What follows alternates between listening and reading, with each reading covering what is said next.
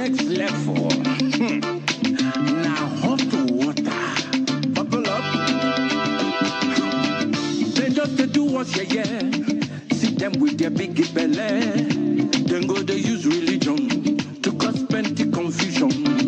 Sometimes the tribalism, poverty and nepotism. When hunger fire person, you go weak, you no go fit talk again. Today, I say, please go blow. Fire go open it. Masquerade the face go show. Hey, today, I say, para walk no. Say the owner there for house. Bad leaders then go. When I look up, now commotion. When I look down, now frustration. Thank you for staying with us, or should I say thank you for joining us since we're just starting.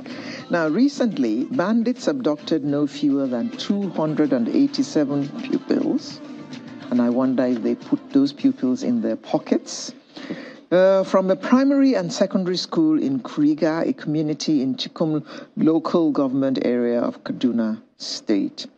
Days later, they abducted some Sangaya students at Gidambakuso in Gada local government area of Sokoto State. It's a school that combines Islamic and Western education.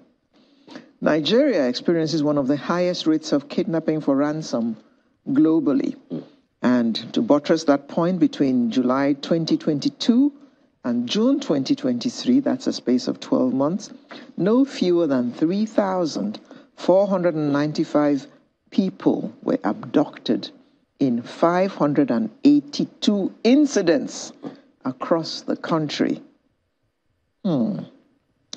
That's according to a report by Lagos-based risk consultancy SBM Intelligence. Now, to look at this kidnapping business with us this morning, I'd like to welcome two security consultants. Mr. Mike Ejiofor is former director, Department of State Services. Good morning, Mr. Ejiofor. Good morning. And we also have Sheyi Adetayo, a security consultant. Thank you very much for joining us. Good morning.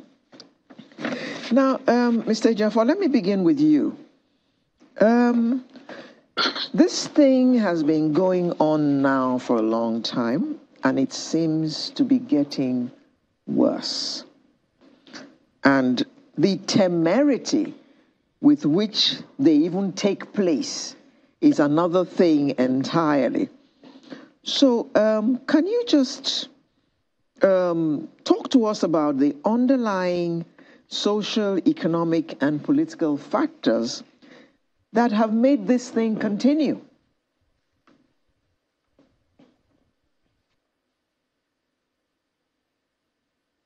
Mr. Ejiofor? Yeah. The issue is this persistent kidnapping is quite disturbing to every well-meaning Nigerian. And if you look at the socio-economic impact on the country, it's really huge. One has now come to realize, even though we didn't start now, that kidnapping, as it were, has become an industry because people use it to make money now. You recall that we used to have robbery. You hardly record incidents of robbery now, except in the suburbs where you have burglary, house breaking, and all this, where people's property like TVs are removed. The quickest way to make money now is through kidnapping. And because it's not been fully checked, people are encouraged to go into kidnapping. But we have three types of kidnapping. We have the political kidnapping, where your political opponents are kidnapped. You have the economic reasons. Then you have the religious aspect of it.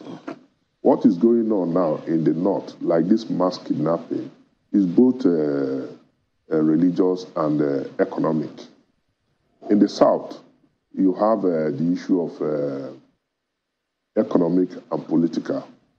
that, like in the southeast, where you have the IPOB, they use it to get money and also for political agitation, especially people who don't support them. They are kidnapped, money is collected, and eventually killed. But the most disturbing aspect of it is this mass kidnapping of school children, because it discourages parents, especially in the north, from sending their wards to school. And that will be helping to further their interest, the interest of the perpetrators of this kidnapping. The people who come out to say that Western education, like Boko Haram, for instance, that Western education is forbidden. And they seem to be pursuing that agenda. And that is quite disturbing. As we move on, I think we'll look at the other issues, how is being handled, government efforts and the people's efforts, the citizen participation in checking this menace. Let me quickly follow up on that, Mr. Ejiofor, before we go to Mr. Adetayo. There are those who will say some of these issues that you have raised, in fact, we've had quite a number of people talk to us on these issues and say, look, it's primarily the failure of intelligence. And we all know, at least primarily, that one of the major functions of DSS is to provide what you call actionable intelligence. Do you agree with those who say that it's failure of intelligence that occasions these things? Well, I don't agree with that. There's no failure of intelligence. I can tell you that intelligence is quite available. In fact, not only intelligence provided by the State Security Service, the communities also raise alarm, because at times you see these bandits or terrorists coming up to give notice that they are coming to such communities.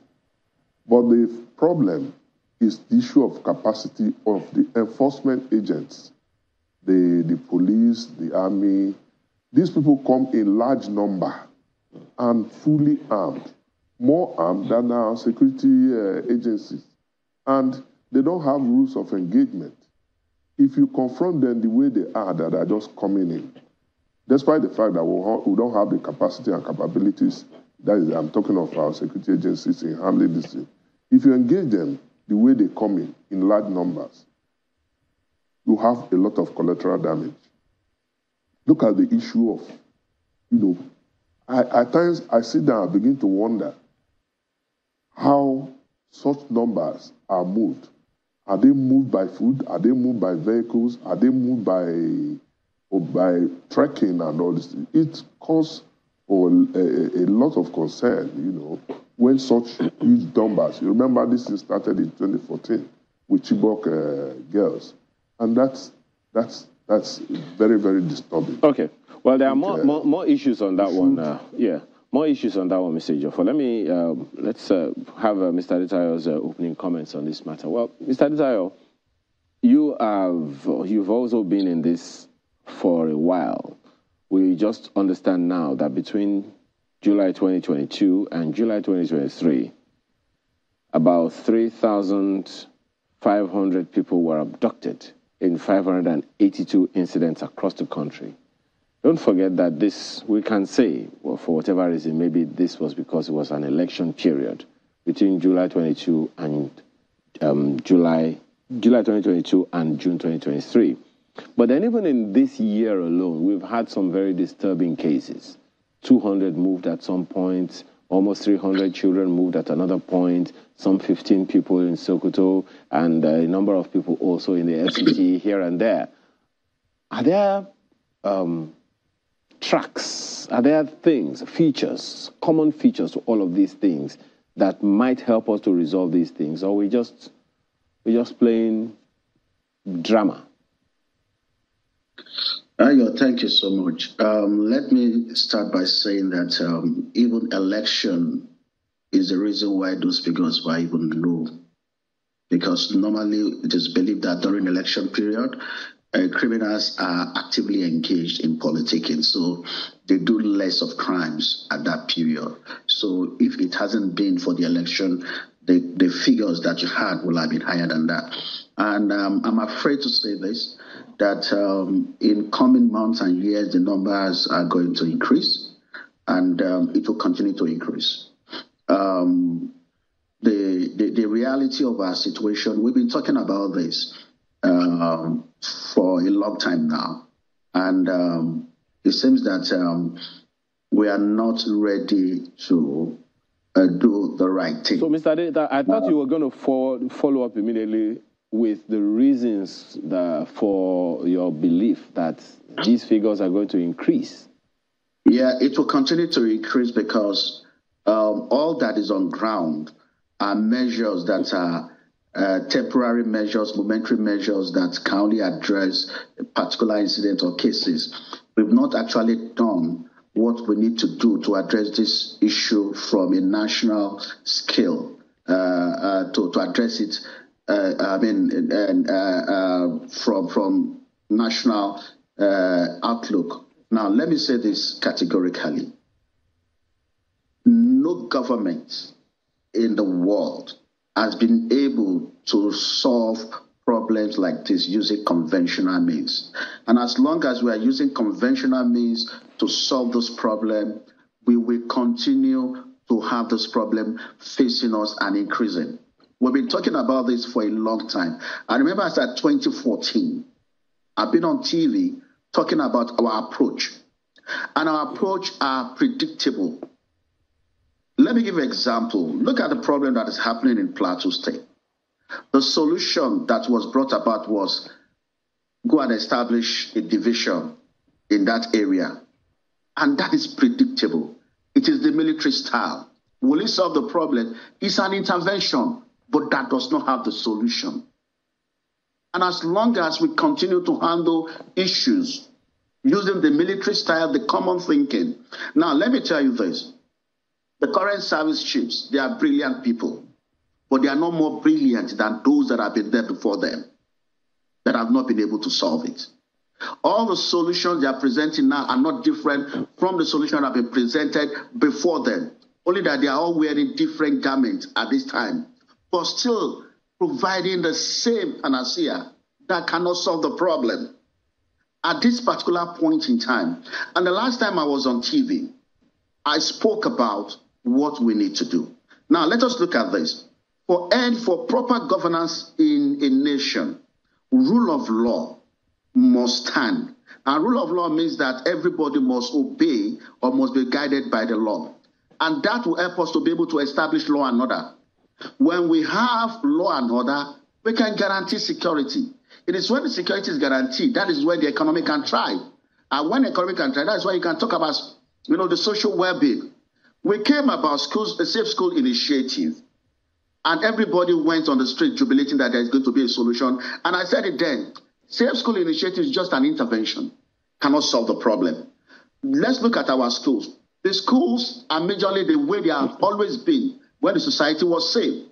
Major schools, most of the schools in the north, they don't have perimeter fencing. And the children are going to school, coming back home safe. Today, we are talking about how do we protect the school. If the community is not safe, is not protected, if the killers are lurking around in our forests, in our communities, it is not only the schools that will not be safe. The palaces are no longer safe. The royal fathers are being kidnapped. They are being killed. The worship centers are no longer safe.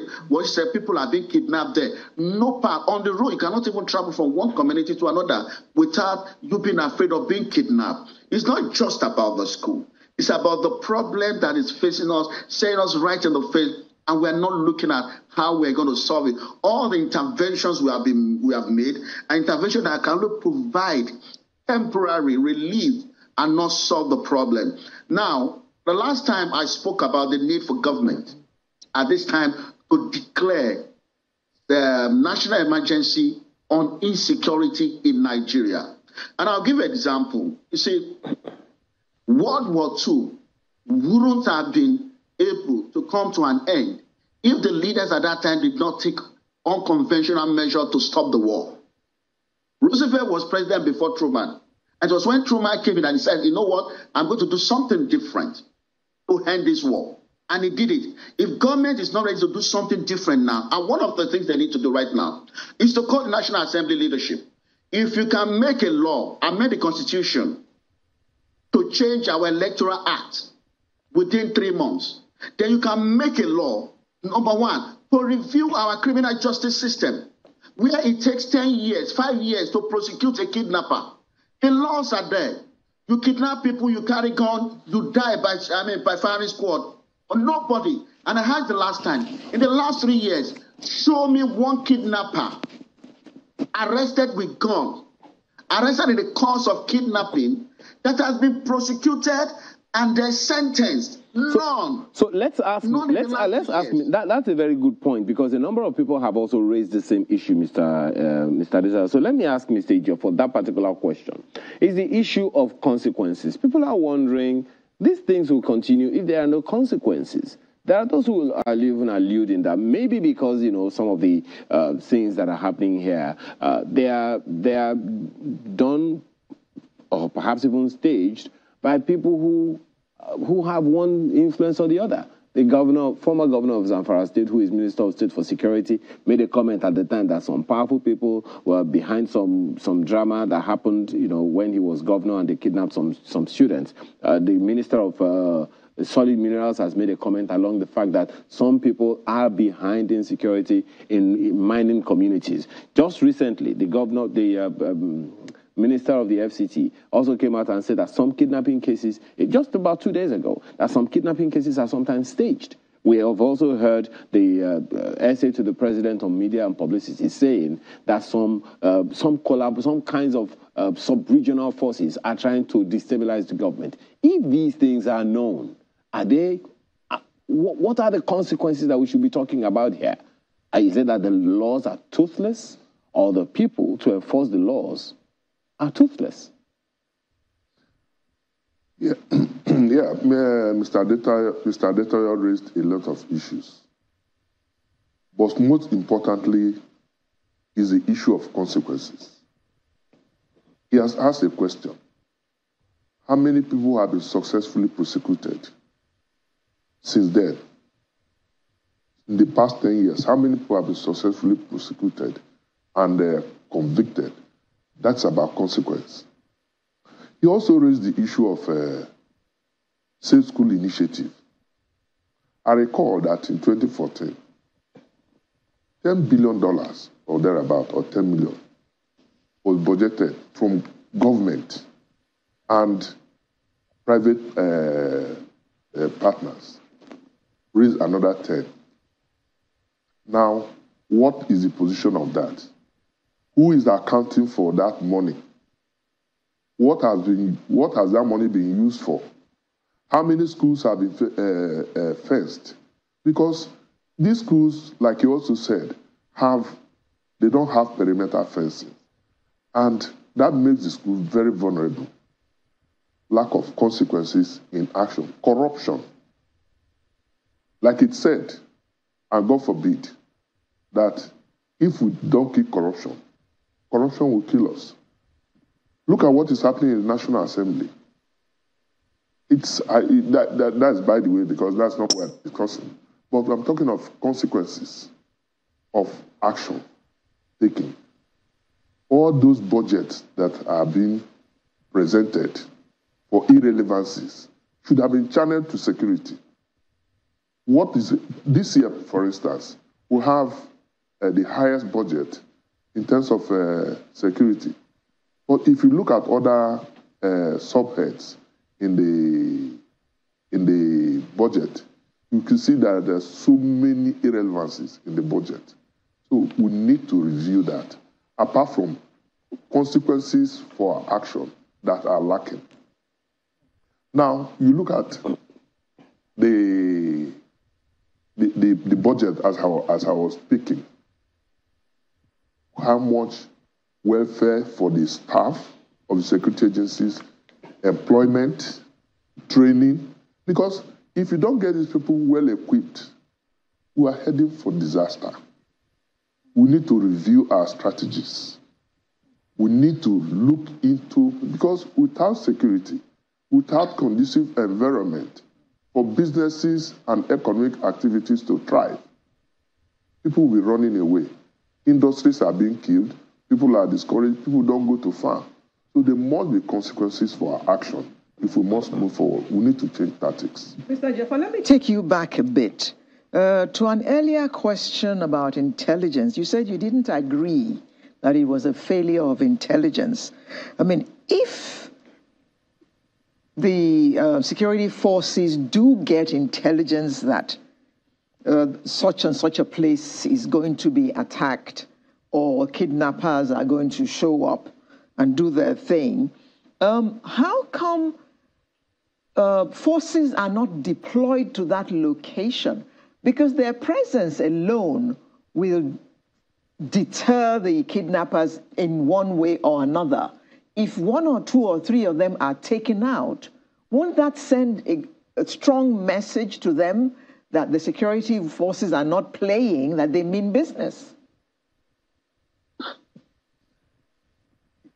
Yeah, you see, like you rightly said, if it's a lack of intelligence, if you recall that at times when such information is obtained, such intelligence, military is deployed, the police is deployed to such areas. But again, I've talked about capacity of our forces. And once they know that these people are deployed, because the intelligence has been provided, they go to another area, diversion, they go to another areas for attack. So it's like I said, I continue to emphasize that it's not the issue of intelligence that is lacking, but the capacity of our action agencies to carry out their duties, which of course is no fault of theirs. If you look at deployment of technology, if we deploy adequate technology in these areas, you should be able to see the people when they are moving in. But they operate in the forest. When they are moving in, you can deploy the Air Force to go and attack them because of their number and the sophisticated arms they are carrying. But these are lacking. Okay. Where is the light to operate all these, the electricity to operate all these gadgets? You know, Mr. Jaffa, there are those who would say these things, my apologies for butting in, there are those who would say this thing is in the purview of complaints. But let me ask Mr. Adetayo, if you agree with Mr. Jaffa on that particular matter, saying that, you know, first of all, it's not in the capacity of the individuals, but in the technology or facilities that they need to get things done. He's also talked about infrastructure as one of the reasons that we are unable to curtail this trend more than 10 years now. Do you agree with him? Well, Ayo, let me say, yeah, I don't disagree with him, but that we have critical issues that is missing. You see, have we been deploying technology? We have. It cannot be enough. And that is one. The issue of intelligence, there's no way DSS will know if an uncle is planning to kidnap his niece because he wants to extract money from his cousin. or you know, these are things that happen. So you think that a DSS official will not know if someone or a group of people are going to kidnap 200 people or 300 children from a school? Say, Ayo, if kidnappers today want to kidnap 1 million in Nigeria, they would do it successfully. The solution is not about gun most times. So let me Ayo, hold on, let me give you an example. We're having similar situations in the US where people will go to schools with guns. And what did the US government do? They came about a school safety program where they bring in school, intervention officers, you know, and when people were complaining that guns are being brought into school to kill children, you are permanently bringing guns into the campus with police officers there to protect them. When the solution actually is remove guns from the society. But no president in the US is ready to offend the Fourth Amendment. And that is the issue. The issue we are having here in Nigeria, the solution is staring us on the face. But we need presidents that will say, I am ready to move away from the unconventional. And now let me give an example of what I said before. The last time I was here. And the solution is this. The president needs to call the National Assembly leadership and say, you know what? Our criminal justice has to be reviewed. We need to set a separate court for this. And we want prosecutions to be done within 3 months. You arrest, you are caught in the act, the laws are there. These are the courts, employ more judges. Mr. Adetayo, while I understand what you're saying, my apologies, I understand what you're saying, what I understand the Police Act to say one of the primary functions of the police is to prevent crime, not to fight it, to prevent crime. So how are we doing in that regard? Add also to the fact that we've also talked about, some infrastructure of government, soft infrastructure of government, that if the security apparatus of each local government was functional, they would arrest the issue before it happened. So the thinking here now is about prevention. You said it the other time, Mr. Adetayo. We had a life like this before. We didn't have to go this far. But now there are those who are complaining that the local government administrations are not even working. They are not even effective in the first place. Consequently, it opens us up more to these vulnerabilities. Ayo, you are talking of an ideal situation, an ideal environment that when those laws were made, were to protect the people. One thing we are missing here is that Nigeria is at war, internal war. We have non-state actors, every part of the country. We have soldiers deployed in every part of the country. We have military operations taking place in the north and the south, everywhere. And then you are still thinking that we're still believing that we're in an ideal nation where the content of the Nigerian Police Act and our constitution as it is now can provide the required safety for us. We continue to deceive ourselves. We are in a war situation. Tell me, a country that is at war, is Ukraine constitution or their police act, can it work in the present Ukraine? Because they are at war.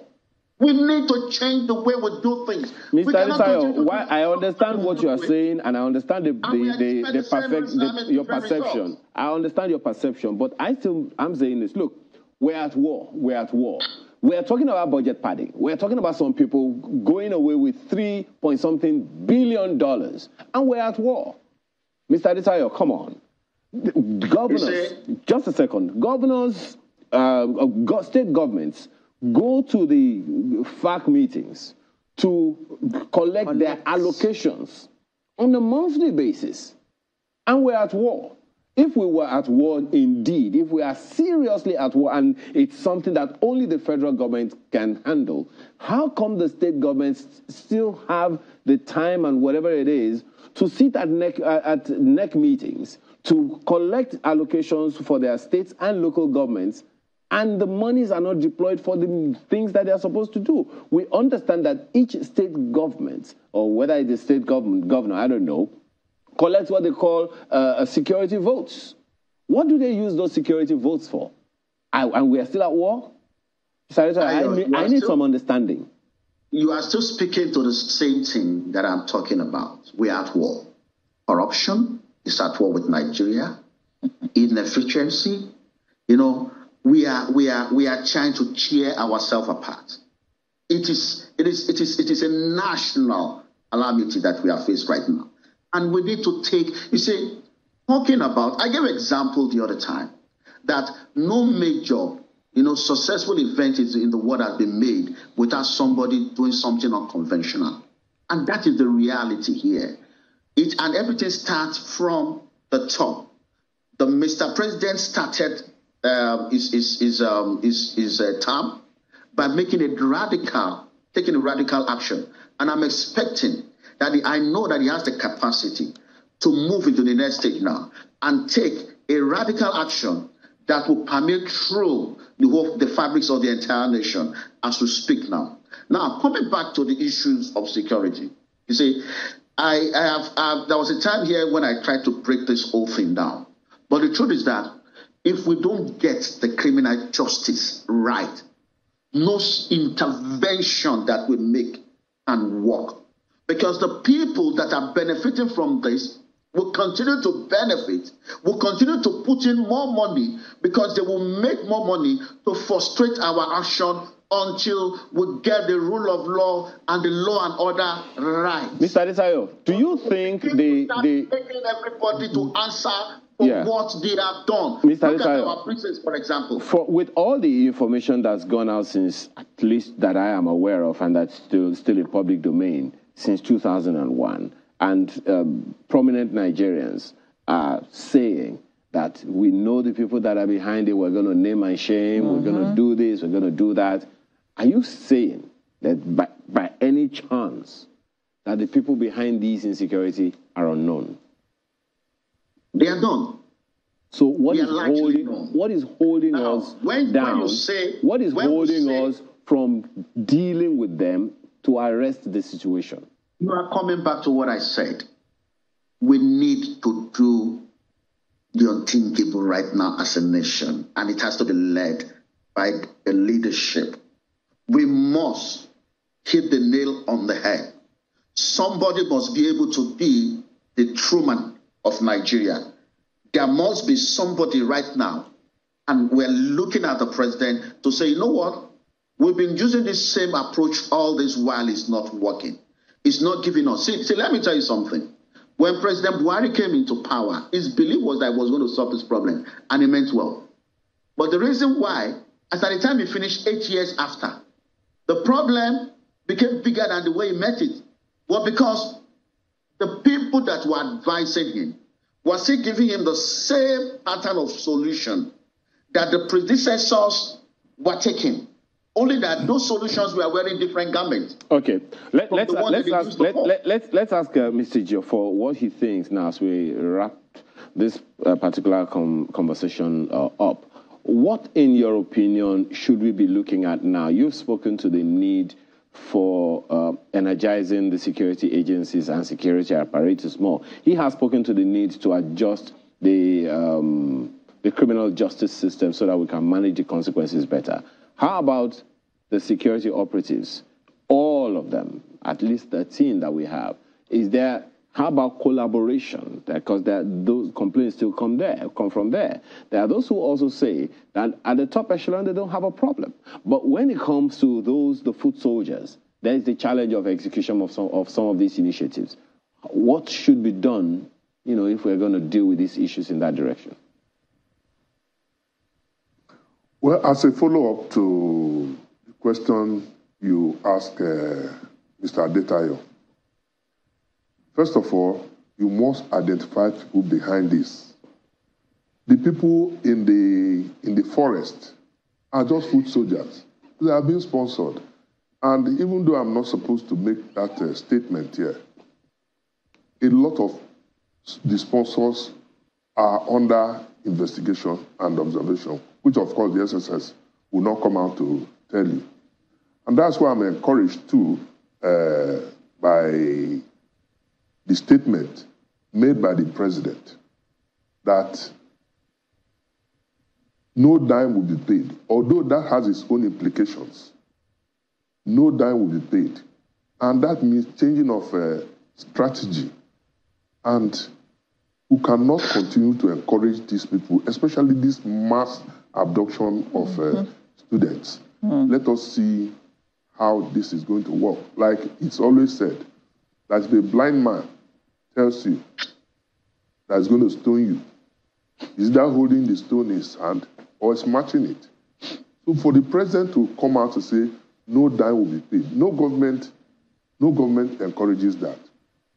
Now for the operatives, I think so far there has been synergy, cooperation among the agencies, which of course is what expected if we must win this war.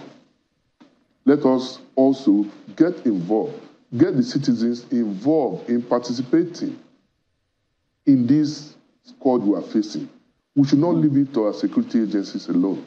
There's no way in terms of manpower, in terms of equipment, that they can, but they work on the information of the people. So the people also need to be mobilized, to be security conscious, know their environment, and support our security agencies. That's one of the best ways that we can move forward in fighting this scourge, which is threatening the stability of this country. And our politicians who are involved in some of these things, either they are making money out of it and this thing, should also be aware that they are being watched. And the long arms of the law will still catch up with them. So, Mr. Jaffa, in closing, what long-term strategies do you think that the government needs to employ so that we can bring this to a halt? Yeah. The long-term strategy, we are talking of immediate solution to our problems. But the long term, I have always emphasized is localizing our security architecture. We need to amend our constitution. Like your colleague there said before, every state has its own security vote. Virtually all the states in this country have their own vigilante, and this could be formalized to state police. We need to get this architecture in place so that they know, the people who know the environment should be able to assist the federal forces, the security agencies, to ensure that they collaborate again. Without it, although some people have criticism for establishment of state police, but we cannot run away from it. I think it's one of the best ways to solve our problems by localizing our security approach. Mr. Adetayo, your last word, please. Okay, let me close by saying this. Some time ago, someone was arrested, some band of criminals were arrested in Ogun State. And the criminal looked at the police officers and said, I know you, and I'm coming back for you. That is the level of boldness that criminals are having in Nigeria. They know that they will come back, and they have been coming back. And some of them are actually running operations right from the prisons until we begin to make people to answer for what they do. This will continue to fester. Thank you. Well, before you sign off, because I know that it's time to sign them off, just to let you know that there are some people who are interested in this conversation and they have responded to some of the issues you've raised. Mark Onju says via an email, thank you for your valuable contributions on the subject. But please, what use is a fence around a school in an isolated settlement in Nigeria? Taking out a fence made with cement blocks is too easy and does not offer any protection to the schools. Let us not think that the criminals we are up against are naive. As from Makoni, the second one says, I would like to remain anonymous. When Boko Haram has been recruited into the, when Boko Haram have been recruited into the army as repentant members, how can the military operate without these repentants giving information to their cohorts? Thank you very much, Mr. Seyi Adetayo, security consultant, as well as Mr. Mike Ejiofor, former director of the Department of State Services. Thank you for sharing your insights with us this morning. Well, just to also know, I don't think the military is going to take kindly to the fact that some people believe that Boko Haram members have been recruited among their midst, because I remember that conversation came up before. So let's just put that out there. It is what some people believe. It is not the truth. But because when things don't seem to be going in a particular direction, people tend to fill in the gaps, you know. So there are no Boko Haram in Nigerian military. Let's just put that out there. But that is what people believe, and it is not the truth. Okay, but some of them have been forgiven their sins, and then what happens to them? Reintegrated into society. Okay. We do not have records that I don't think the army is going to take them back. Okay. Sunrise will return in just a moment with another interesting conversation. Please join us.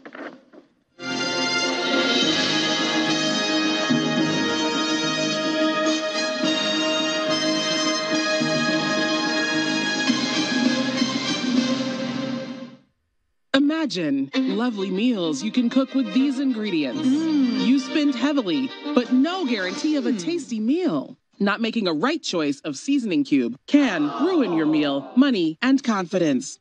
For a tasty meal, do not compromise. Choose Gold. Use Terra Gold for the rich, consistent taste your loved ones crave for. Good for soups, stews, and jollof. Terra Gold. 1 cube, endless possibilities. Where's Glory? Excuse me, ma'am. Hello? Where's Glory now? I didn't hear you. Don't don't go village, tell our customer Abi. Everybody pay attention. See, now Globe dedicated 10x. Now he might they take tension my customers.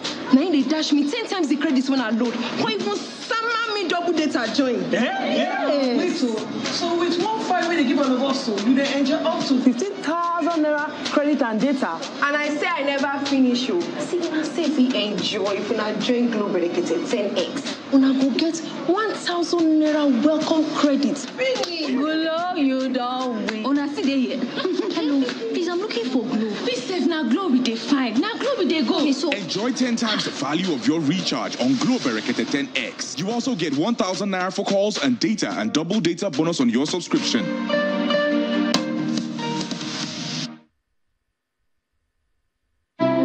We are passionate about two things in Nigeria.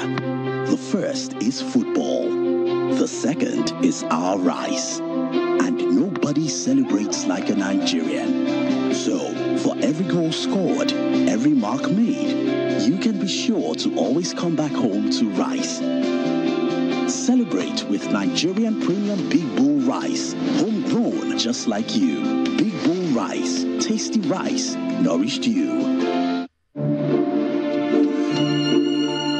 In a world hungry for goodness,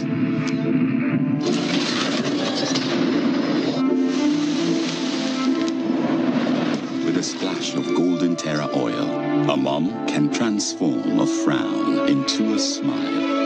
Make a lunch hour a happy hour. Change no thanks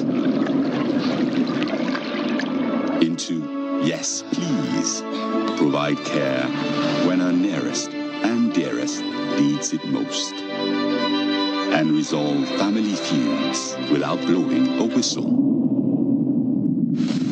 Providing tasty, nourishing family meals is all that matters.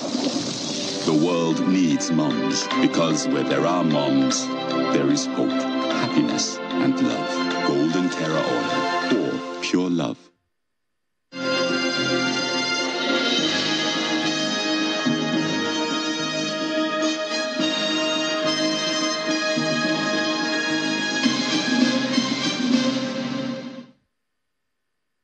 Well, you know, before now, you just said up NEPA. So that's when, like, power goes out. So when internet goes when down, you have internet blackout, what do you say? Up NITEL? No, there's no NITEL. Okay. So what do we say? Up internet. Well, thank God we can laugh about it now, but it was not funny in the course of the week when that major internet... Thursday morning? Yeah. It was, yes. It was horrible. Yes. It was, you know, it affected West and Central African countries. And the Internet Observatory Network said operators of multiple subsea cables reported failures. The statement said that Main 1 submarine cable carried a significant portion of the international traffic into West Africa and provides services to multiple countries, hence the magnitude of the impact. So the issues are abundant. We understand that said that the process might take 1 to 2 weeks for repairs, but 2 to 3 weeks of transit time may be required for the vessel to pick up the spares and travel from Europe to West Africa once the vessel is mobilized. All of that conversation we want to have this morning with three gentlemen joining us here. Tony Mokwere is President, Association of Telecommunications Companies of Nigeria. Thank you so much for joining us. Thank you very much. We have here Theodore Chukwudi, who is of who is a network solutions architect. Thank you for your time. Thank you. We also have Engineer Iken Namani, CEO Medallion Data Centers Limited. He's also joined us on this conversation. Thank you so much, Engineer, yes, for joining us. Yeah. So let me begin with you, Mr. Mokwere. People woke up and this happened. Yes. So help us understand what really happened. Because I am almost certain that so many people would have thought themselves silly. So imagine you need to transfer money to someone you have been owing. You've been making promises, and now you have the money to pay, and internet went down. Yeah. And naturally, I would assume some people would say it's village people. Was it village people? Well, it was not village people. Don't forget, these are infrastructures, okay, and they are prone to some issues. Any equipment can go down. Even the likes of bigger companies internationally had even outages. There was a time that WhatsApp was out and some other things like that. So these things do happen from time to time. The good thing that for us in Nigeria is that we have actually multiple submarine cables coming into the country. It's only about 3 of the total 5 active that were affected by this issue. So it is not like we were totally cut out. There are other countries in Africa right now, as we speak, who are totally cut out. Some haven't recovered since that incident. Nigeria has, and maybe South Africa have multiple connectivity. So we are fine. There was a challenge, but we are still sitting pretty compared to other African countries. Theodore, Main One's name kept coming up in this matter. Yep. Are they the ones who own the cables that go, the subsea cables that come into Nigeria, majorly? Speaking to that, Main One is one of our biggest traffic carrier. And if you look at, as at the time when the cable came in, and now more of our services have gone online, due to making internet cheaper and affordable to users. So Main One is a major carrier. And, there are other service providers that rely on their fiber cable, on their undersea fiber cable for internet passage or traffic passage through West African coastlines. Okay. So in turn, if anything happens to that cable, it means that the major traffic coming into the country, would reduce. Okay. Not totally out, because we have other subsea cables that, that are backing up, Main One. Okay. But they are one of our major carriers. Okay. Staying with you, when a picture was given to us, I think it was on CNN also. Yeah, sure. And, what crossed my mind was, what could possibly cause this kind of rupture in huge cables like that at the bottom of the sea? So there are different factors. So it could be human error. It could be as a result of... At the bottom of the sea? What are humans doing down there? It could be as a result of maybe a ship passing towards that red line, because they are meant to actually avoid that line, considering that coastal guards would keep them off that, lane. But sometimes, mistakes do happen. And the ship could drop an anchor, and an anchor could damage the cable. Also bearing in mind that these cables are manufactured to specification, considering also the geographical terrain where these cables will pass.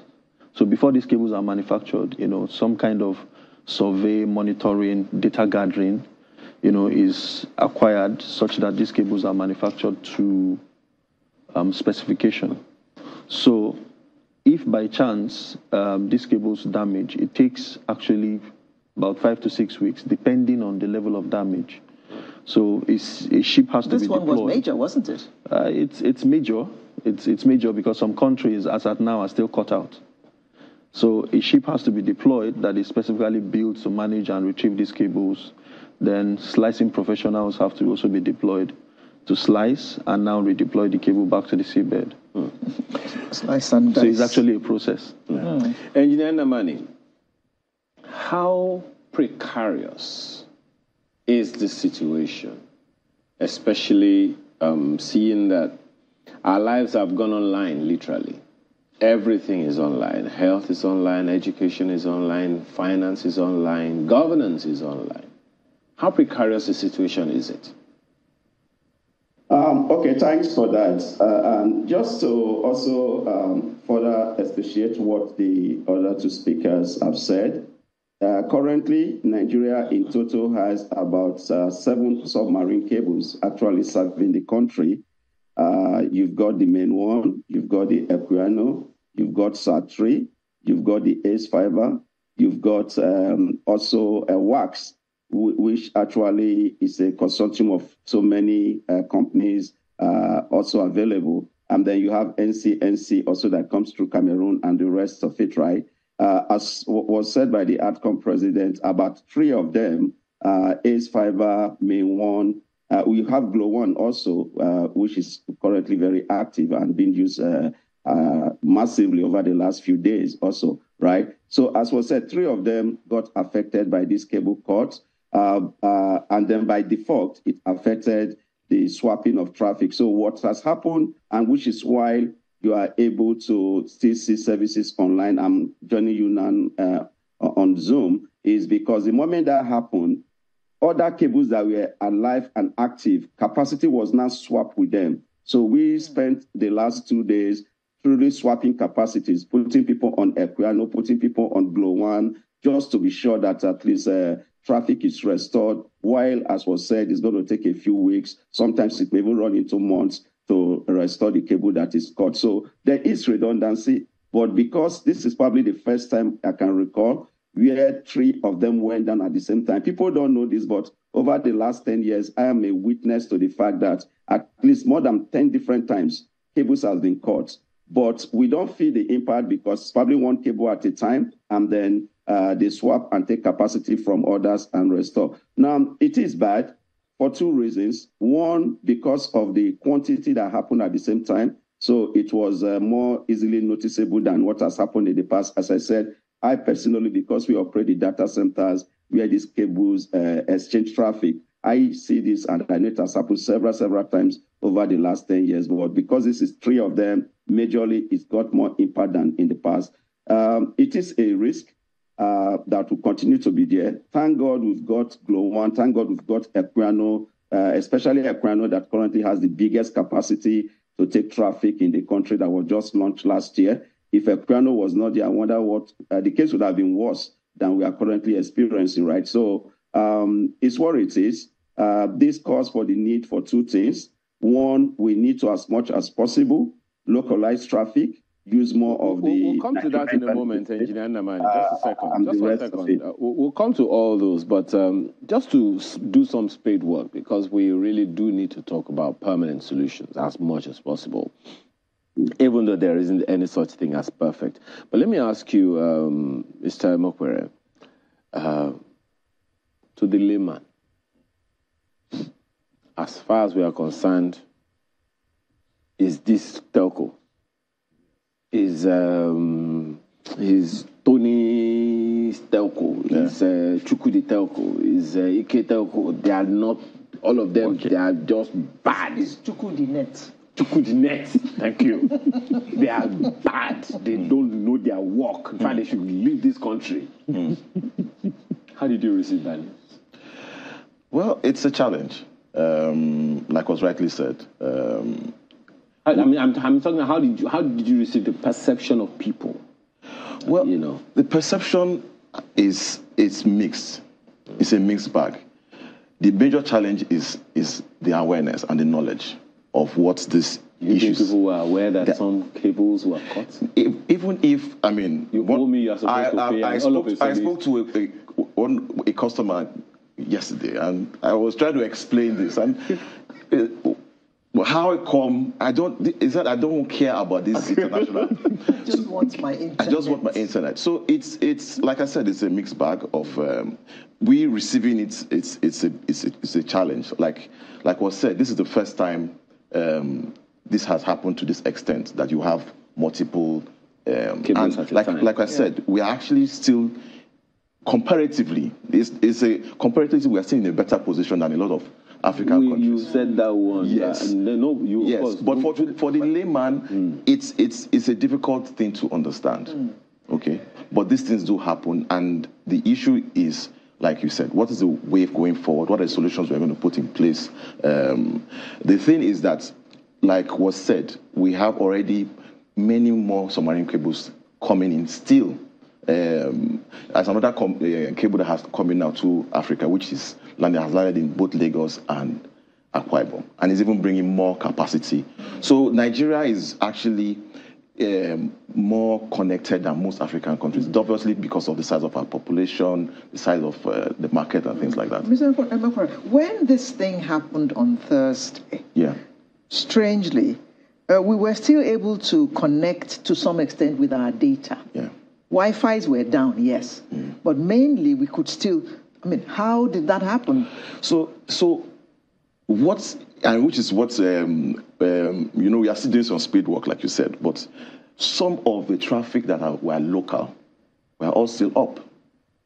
So what do you mean, services that were local? So things that are within. Are they not all through the internet? No, but the internet, there is data that is localized. There is data that is international. All local data For example, WhatsApp was still functioning reasonably. Yes. Okay, because WhatsApp is almost like a peer-to-peer type of communication. So it's within Nigeria, for example.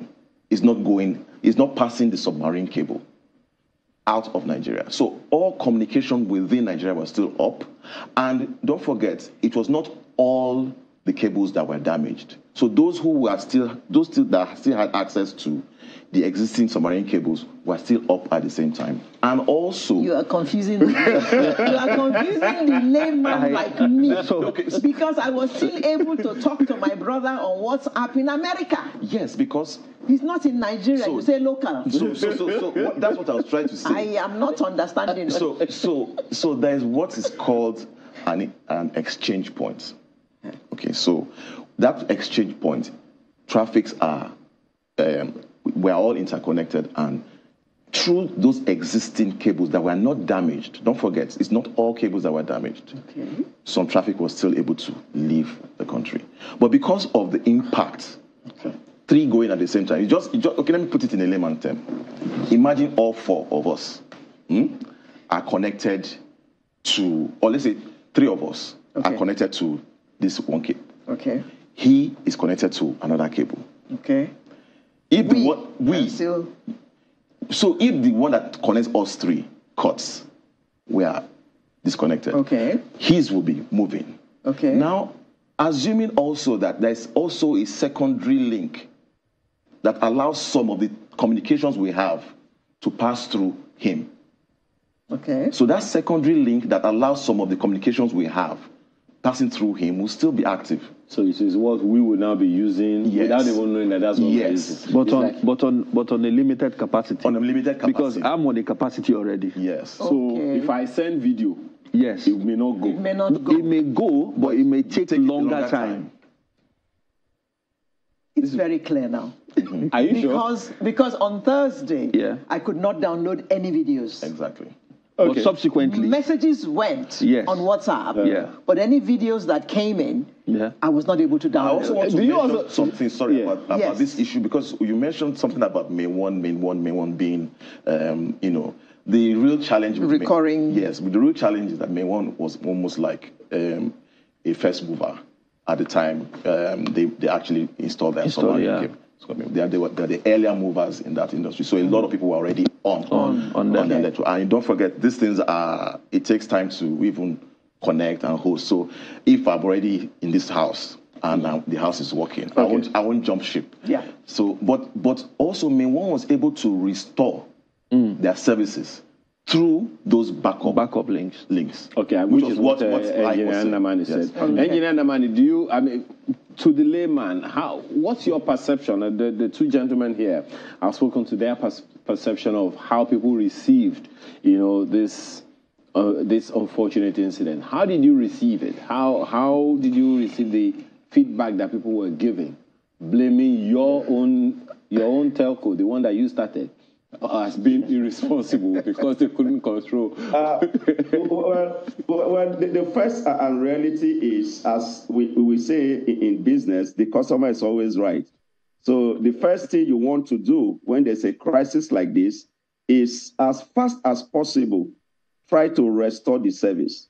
So before spending time to argue or even explain, more effort was actually spent on Thursday trying to restore service. As was said, the moment this happened, immediately capacity was swapped with Glow 1 and Akeredolu. Those two cables, a lot of capacity was swapped to bring it up. Engineer Namani, just 1 second. On that issue that you just raised, isn't that a bit of a challenge? Because if people, you go into a bank, for whatever reason, you are not able to get a transaction done, and they want to, first of all, get the transaction done before explaining anything to you. I think that might be a problem. How about the communication from the service providers themselves, data service providers, voice call service providers, text, and all of those? What's your assessment of their feedback, or of their response to people's complaints? You are very correct. So now let me put on my cap as a user of the service, not as a service provider. As a user of the service, I use multiple networks. I must say, I think up till now, the only communication I did see was the one from NCC. My 2 networks that I'm on, none of them have sent me as a user message explaining what happened. So from that standpoint, I think the communication to the users needs to be better, using this as a learning experience. The moment this happened, I suspect and I expect going forward with this as a teachable moment, all the service providers will probably have it within their communication unit. When something like this happened, send out a blast broadcast to subscribers, explain to them what is going on, so people can even understand and be patient with you. I must confess that as a user now, not just as a network provider, I didn't get those level of communication from the networks. So clearly it's a teachable moment, which I believe the industry should learn from, and we should do it better going forward. Challenges come, as I've said. The key point is not when the challenge comes, but how fast are you able to restore it, which I must also commend them, because I know people were working even as at 3 a.m. last night. I can confirm this, trying to still restore some services that are still down. I know engineers are working, as me and you are talking, and because I am aware of what is happening at the back end of this. So effort is being put to remedy what you will call an act of God or force majeure. But the key point is, how fast can you restore service? And thank God, as we've said, Nigeria, along West Africa, have the largest number of submarine cables terminated, which is why, unlike some countries that are totally out as at now, we were able to still get some service going, because the ones that are up, traffic was moved to them. And what other thing operators have started doing is, which I think the ATCOM president also explained, is have multiple connections. So you are not only connected to only one submarine cable. I think this would further enhance that from a networking standpoint, where connections are to as many cables as possible. In case one has a problem, you have your backup also running. Now, even let's if talk about those redundancies that, I think it was you, Mr. Mokwe, that started it, that look, those conversations around localizing our infrastructure. Let me be honest with you. I felt scandalized that some cable from outside Nigeria is responsible for why we couldn't talk to ourselves. What in the universe did we have all these satellite dishes and whatever we call them for? So the main issue is, if I want to access my bank, for example, why should my traffic, my connection, go outside Nigeria before it comes in? That's number one. Number two, are there points in Nigeria where I can interconnect with other people, so that if, for example, there's a failure somewhere, I can easily reroute and still be active? The beautiful thing about Nigeria, and the sad thing about Nigeria, is that we have most of all these things available, but the utilization is always been the issue. We have several internet exchange points, for example, and all the data centers. In fact, there are about 3 active ones, one even indigenous, which is very active. I have a service, and once we switched to that internet exchange point, we saw about a 60% drop in our international traffic now being routed through this exchange points. So we have these things. We just need to ensure that they are more utilized. Another issue that we need to see, because this content that we're talking about are domiciled somewhere. I mean, even in this building, for example, you have a data room where you have computers or servers, things like that. On a larger scale, you have what we call data centers. Now, the number of data centers we have in the country needs to increase. And sadly, although this is still developmental, a large chunk of them are concentrated in Lagos. Nigeria is a big country.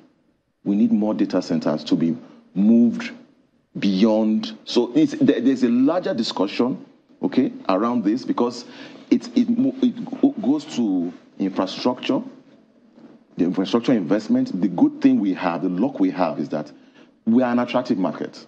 These submarine cables, to come to Nigeria, it's a huge amount of investment. The recent one that just landed is the longest submarine cable in the world. It's coming to Africa.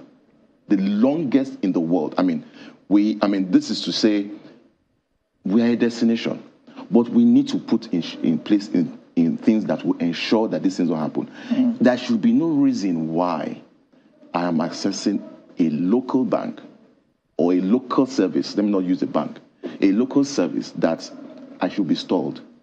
We have even laws that stipulate how these things should work, because this is not new. I mean, it's not new. There's nothing that is going on that is new globally.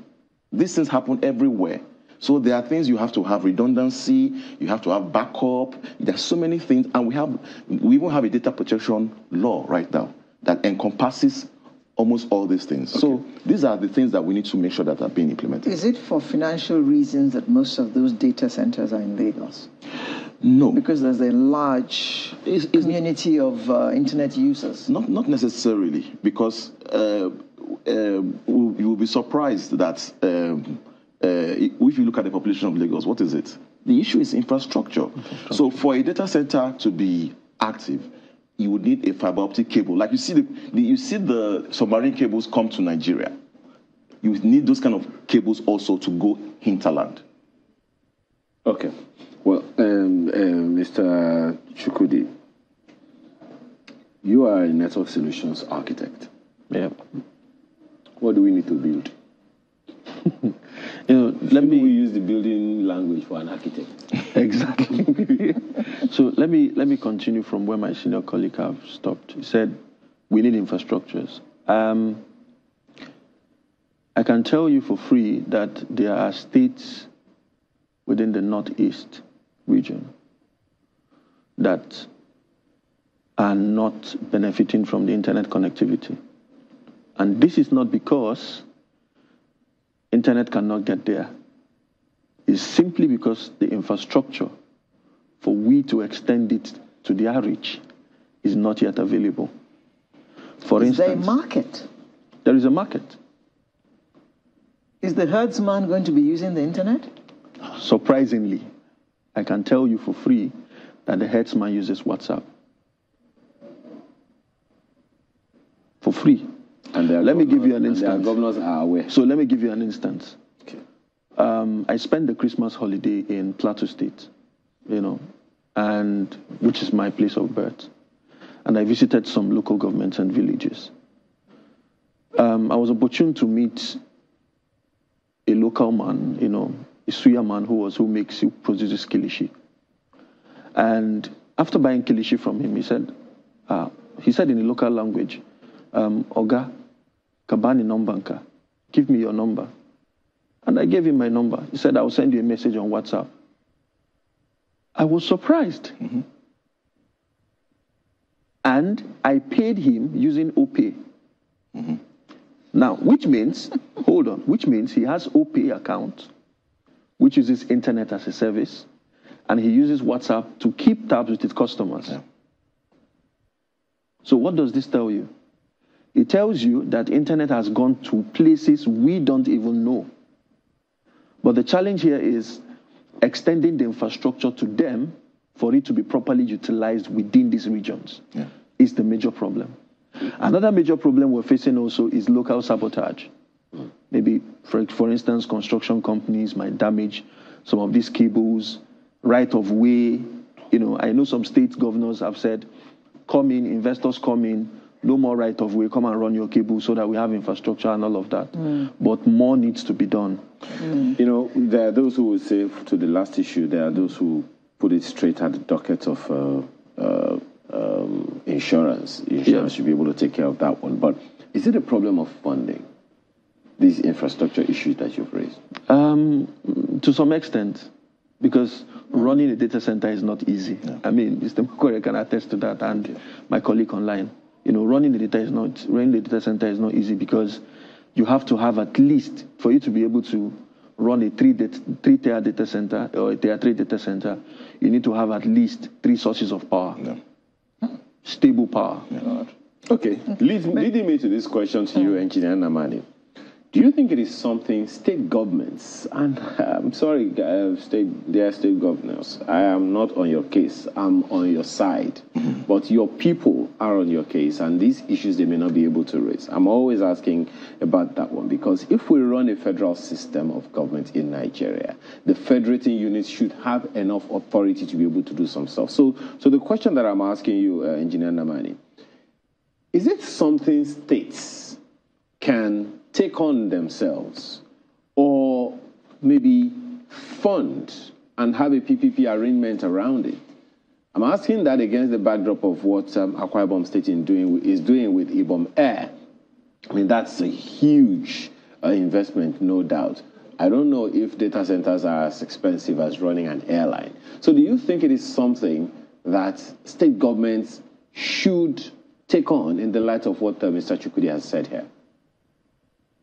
Yes, the straight answer to that is yes. But taking it on, let them even do the easiest one they can do, which was also stated.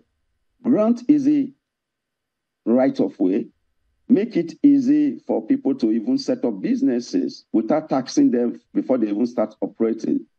Make the permitting process a lot easier, because the truth is, even the private sector is ready to finance some of these projects, but people get discouraged when, before you bring in your investment, things that you expect the state to provide, you have to provide it. Let me give you a simple example. We have a data center coming up just here in Lagos, also interestingly, right, for the 2 Africa project. I personally, as a private company, have to build 4.2 kilometers of road just to be able to access the site. We paid for it at our own cost. We had to run dedicated power from Aja substation all the way to that site. I kid you not, it cost us several millions of dollars to implement those 2 components that naturally should have been provided by the state. And the same thing we see in many places where you have to self-fund what the state should have provided for you or the government should have provided. But even if you are willing to do that and you have the capacity to do that, the enabling environment without multiple taxations, without delays in permitting, is what is currently impacting and affecting. The other part, which is very funny, and you'll be shocked. Today, and this probably explains the question on why do people still prefer to put some things outside, though it's wrong, it should be all in country.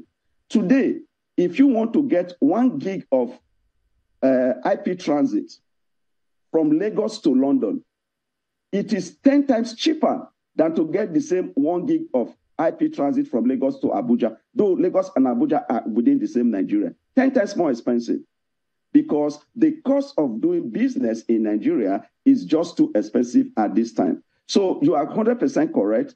The state governments need to understand and appreciate the economic benefit of having a digital economy.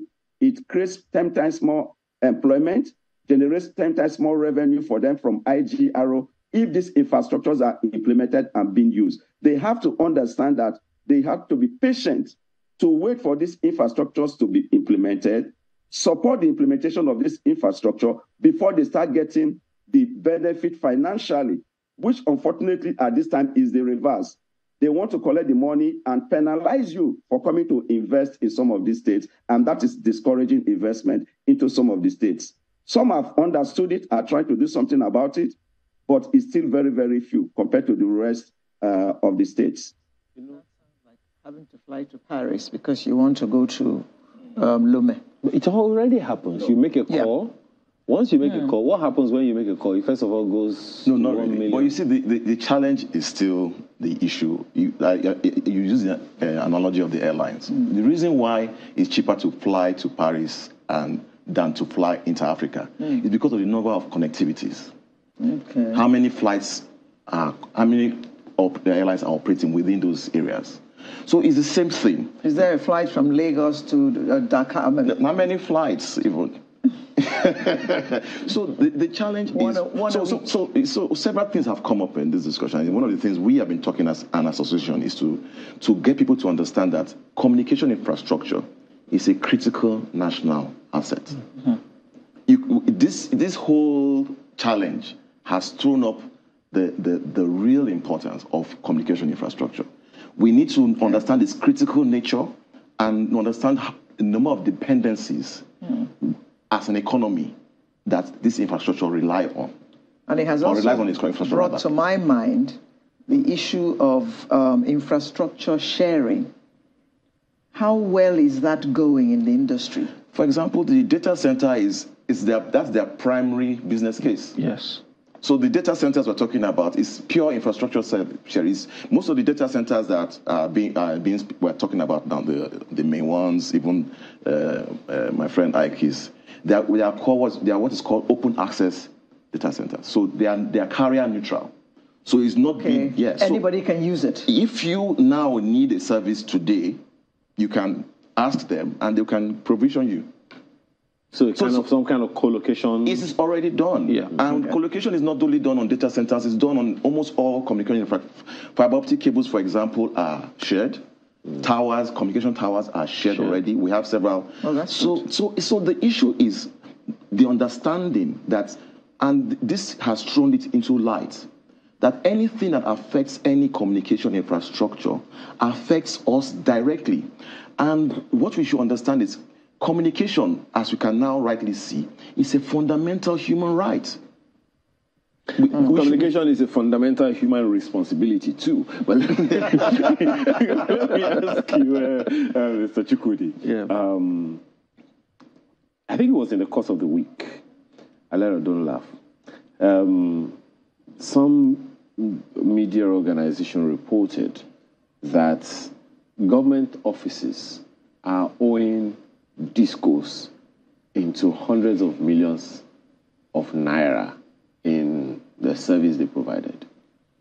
How do you, if, for instance, a state government takes on this responsibility of building data centers and all of that, what's the assurance that state government officials, our servants, will not become bosses who will be using these things without paying? Consequently, running the business down even before it sees the light of day.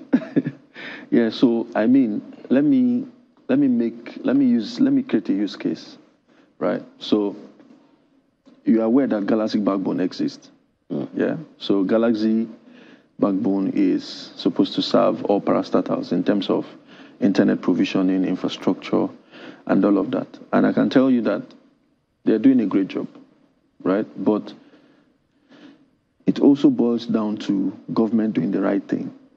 They know that they use these services and they need to pay for it, because if you don't pay, Galaxy will not be able to run properly, because they also need generators, power, connectivity, exchange points, and all of that, as well as some other dues they pay.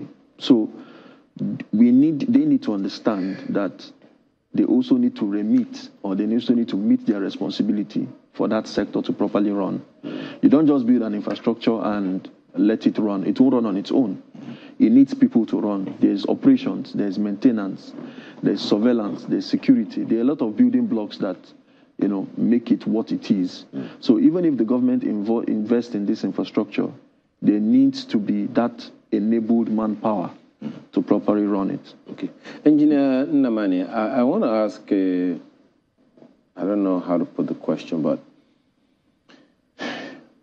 do you see a situation where these things do come up, these infrastructure do come up, and what are the, maybe I should ask it this way, what are the infrastructure, soft infrastructure like policies, laws, regulations that need to come up and be at play if we are going to do what you all have been recommending here, which is to localize all of these infrastructure in a way that, because there are those who would also argue that when these things go out one way or the other, Nigeria as a nation, or any nation at that, is open to any compromise. So what are the things that need to be done if Nigeria were to go ahead and take on this assignment, and the states themselves of coming up with these data centers and all? What are the infrastructure that needs to come to play? How long should it take? How much would it cost for a state to have such,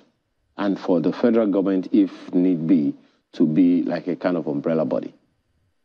Okay, thanks. For starters, let's assume you want to build a standard Tier 3 minimum level data center that is open access or carrier neutral. The rule of thumb is depending on the quality you put in. For 1 megawatt of IT load, you need between $15 to $18 million to build it, right? It takes average of 18 months to 24 months from conception to completion. So that gives you an indication. Now, when you realize that for some data centers, you may need up to 10 megawatts, you can multiply that and see the volume of funding that is needed. Now, most of this because 80 to 90% of the equipment you have to import. We don't locally manufacture them. So you now start dealing with the issue of forest. Do you even have access to forest? How can you get access to forest? If you attract foreign investment, how do they get back their return on investment when the depreciation of the naira does not guarantee what your selling price will be today or tomorrow, right? So these are issues that needs to be addressed from a financial standpoint, okay? Now, from a policy standpoint, treatment of infrastructure, all of them, not just data centers, as critical national infrastructure that gives specific rights and privileges to the operators of this infrastructure have to be implemented. For many years now, we've been hearing that there's a policy on critical national infrastructure. We've heard that it has been signed, it has not been signed, and all stuff. But whether it's been signed, it's not been implemented. Somebody can still come today, cut your fiber on the street, and nothing happens to them. You have to go fix it at your own cost. You have to take care of it, and the person just goes scot-free. Vandalism of telecom assets. So you cannot have a robust infrastructure to be used if it's being vandalized, either intentionally or unintentionally, and nothing happens. There's no protection from the state, local government, or federal towards any infrastructure as of today. That needs to change. Then, of course, the policy of Nigerian cloud first. You want to take your service to the cloud, all well and good. But where is that cloud located? Which data center is that cloud service being run out of? All that has to be domiciled within Nigeria. We now have very, very good world-class data centers in Nigeria. So gone are the days where somebody complains about the quality of the infrastructure. Nobody can complain about that anymore. Today, we've got the best data centers operators globally operating in Nigeria. So from an issue of quality of service, we've crossed that point as of today. Now, there's no more reason why people should not bring in their data, sovereign data, and host it locally, because the infrastructure to do that already exists. So we've already passed that point, but these policies have to now be implemented by the government. But the more important one, which really goes down to the state level, is creating an enabling environment. Even if you as a state, you don't want to invest in it, a private sector entity can come and invest if the enabling environment is there for him to do business, operate efficiently, and be able to also make a return on his investments. Well, it's a long conversation, and I think we're going to have this one again, especially the part of localizing, these infrastructure. And I'm also very glad with what you guys mentioned, which is the fact that it will provide a lot of jobs for people. Most certainly. Thank you so much, gentlemen, for being here this morning. Tony Mokpere is President, Association of Telecommunications Companies of Nigeria. Thank you very much. Chukudi Theodore, Network Solutions Architect. Thank you for your time. Thank you so much. As well as Engineer Iken Namani, CEO, Medallion Data Centers Limited. Truly appreciate your time and your thoughts today. Thank you. So Sunrise continues with the next conversation we want to have this morning about budget padding. It's not even delicious in the mouth, but we'll be right back.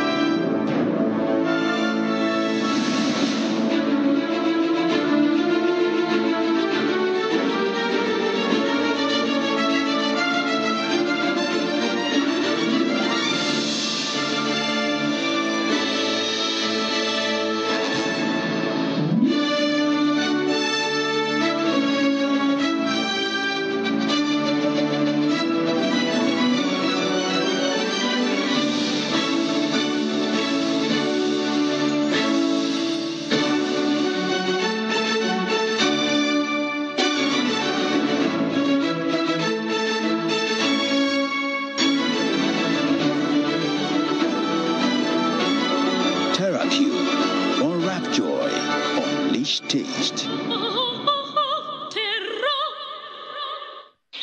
Hi. Now, let me tell you about Safari Valley Eco Resort, the first of its kind in West Africa.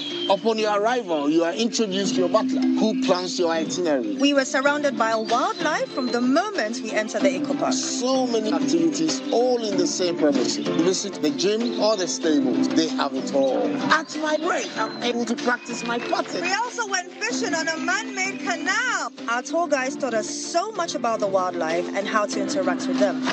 They used only electric vehicles here. This creates a serene environment. I'm told it's over 1,000 acres. My cabin here sits on 2 acres with a large terrace space overlooking my private swimming pool. Now this is royalty.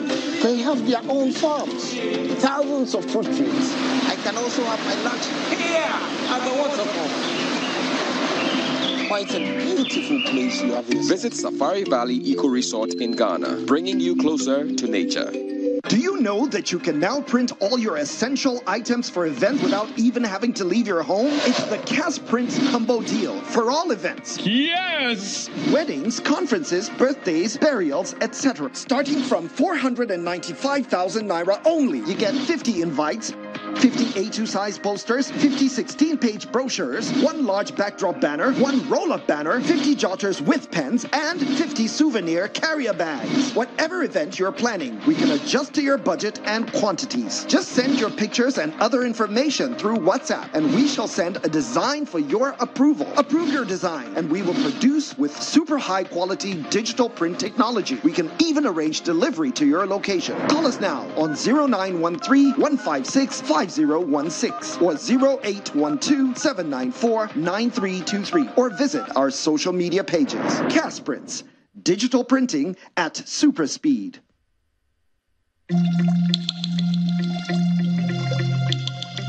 The Duchess International Hospital caters to every aspect of the family's health needs. A one-stop shop for maternity and child health services, emergency medicine and critical care, medical and surgical subspecialties, dental and eye care, and a range of other subspecialties and services, all available at a single location right here in the heart of Ikeja. And it really doesn't matter if you're paying out of pocket using your HMO or private insurance. We focus completely on providing that world-class affordable healthcare for all the family at all times.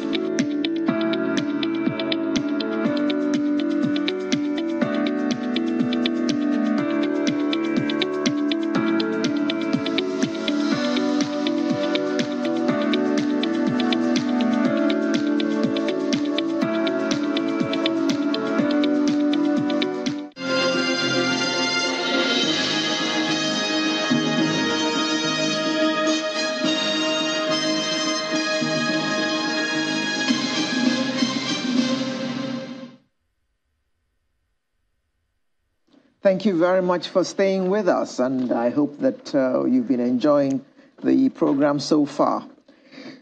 Fresh revelations at the Senate plenary on Tuesday indicated that ranking senators got 500 million naira each for their constituency projects in the 2024 budget passed by the National Assembly.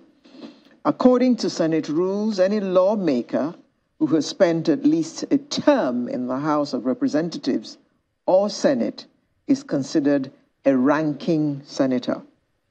On the list of senators in the 10th Senate, at least 34 of them are ranking.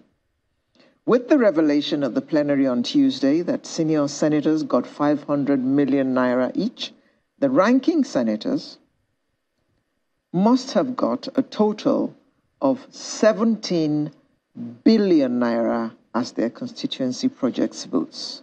Whoa.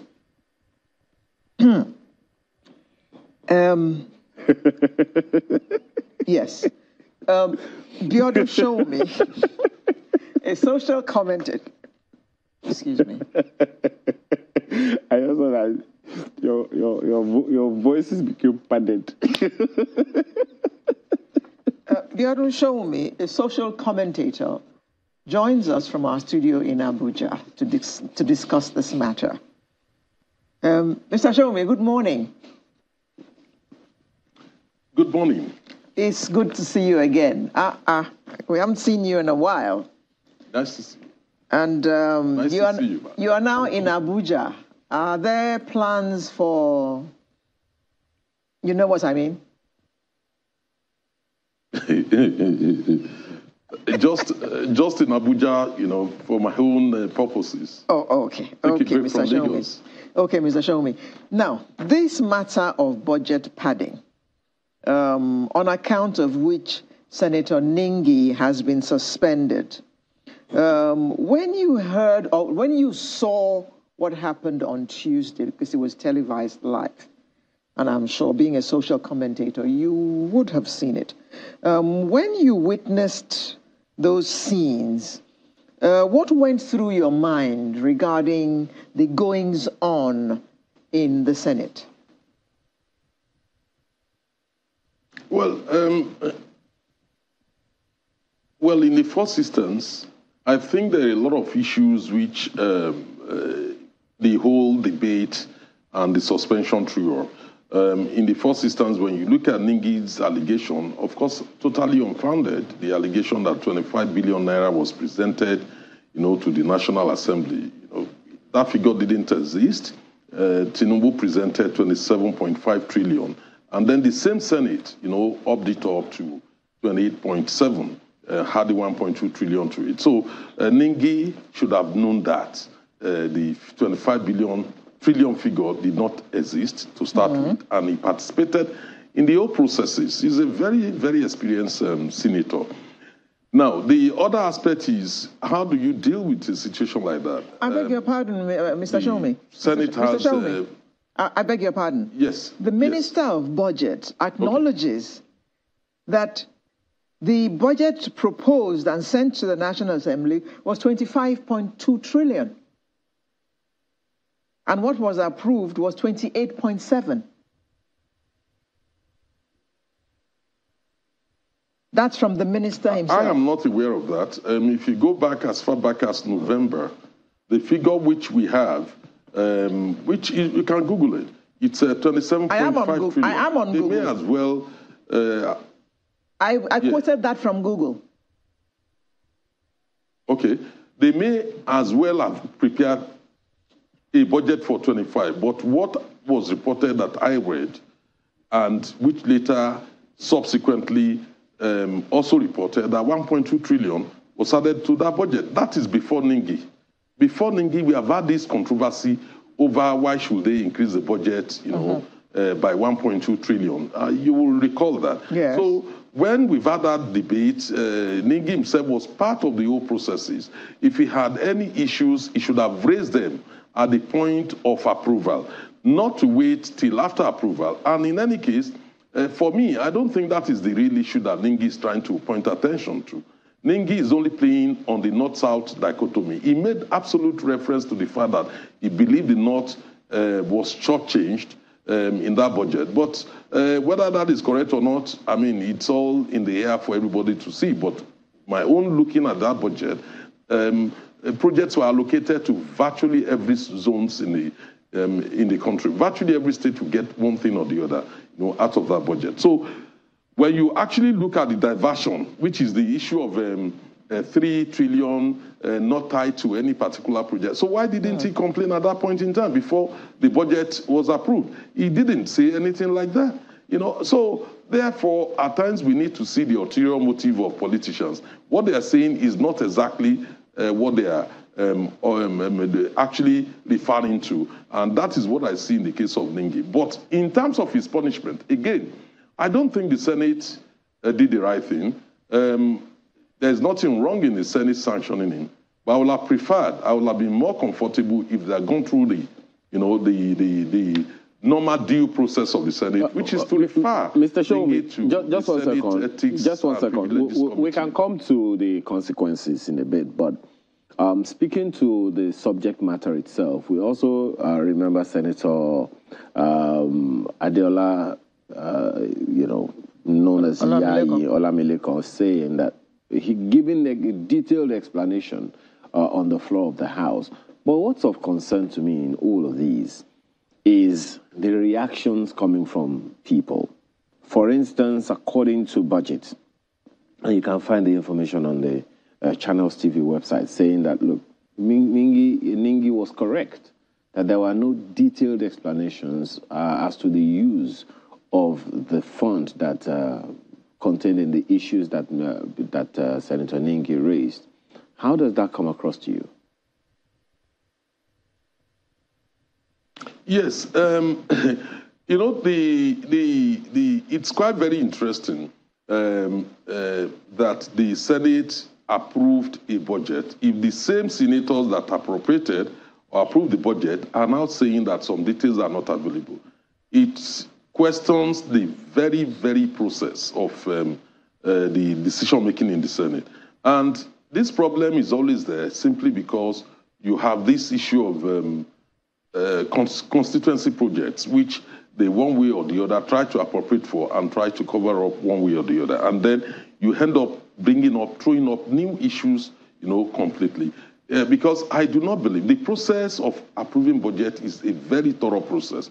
It will go through the necessary committees before the reports are finally submitted, you know, to the appropriations committee. And the appropriations committee, is expected, you know, to tie every penny, you know, to a particular project before presenting the final report to the senators, who in any case needs to preview them again and make up their mind whether they want to approve it or not. And that's a very thorough process.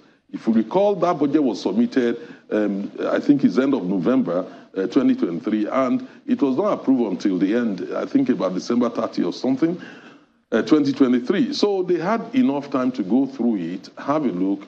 But where I think the problem is coming up is when senators are also trying to play the role of executives by assuming that they have a right, you know, to constituency projects, and in the process, they tend to get, you know, their position tend to get weakened when it comes to scrutinizing the budget, you know, properly. But in any case, you can only blame the Senate, you know, for this controversy, because in the first instance, they were the one that added more money, 1.2 trillion naira, to the budget submitted. Mr. Shoumi, you have raised the issue of constituency projects, which brings to mind, which would make one ask the question, what is the primary function of a senator of the Federal Republic of Nigeria? Or what are their functions? Yeah, it's quite clear that the legislators, not just the senators, also members of the House of Reps, their primary duty, you know, is to make laws.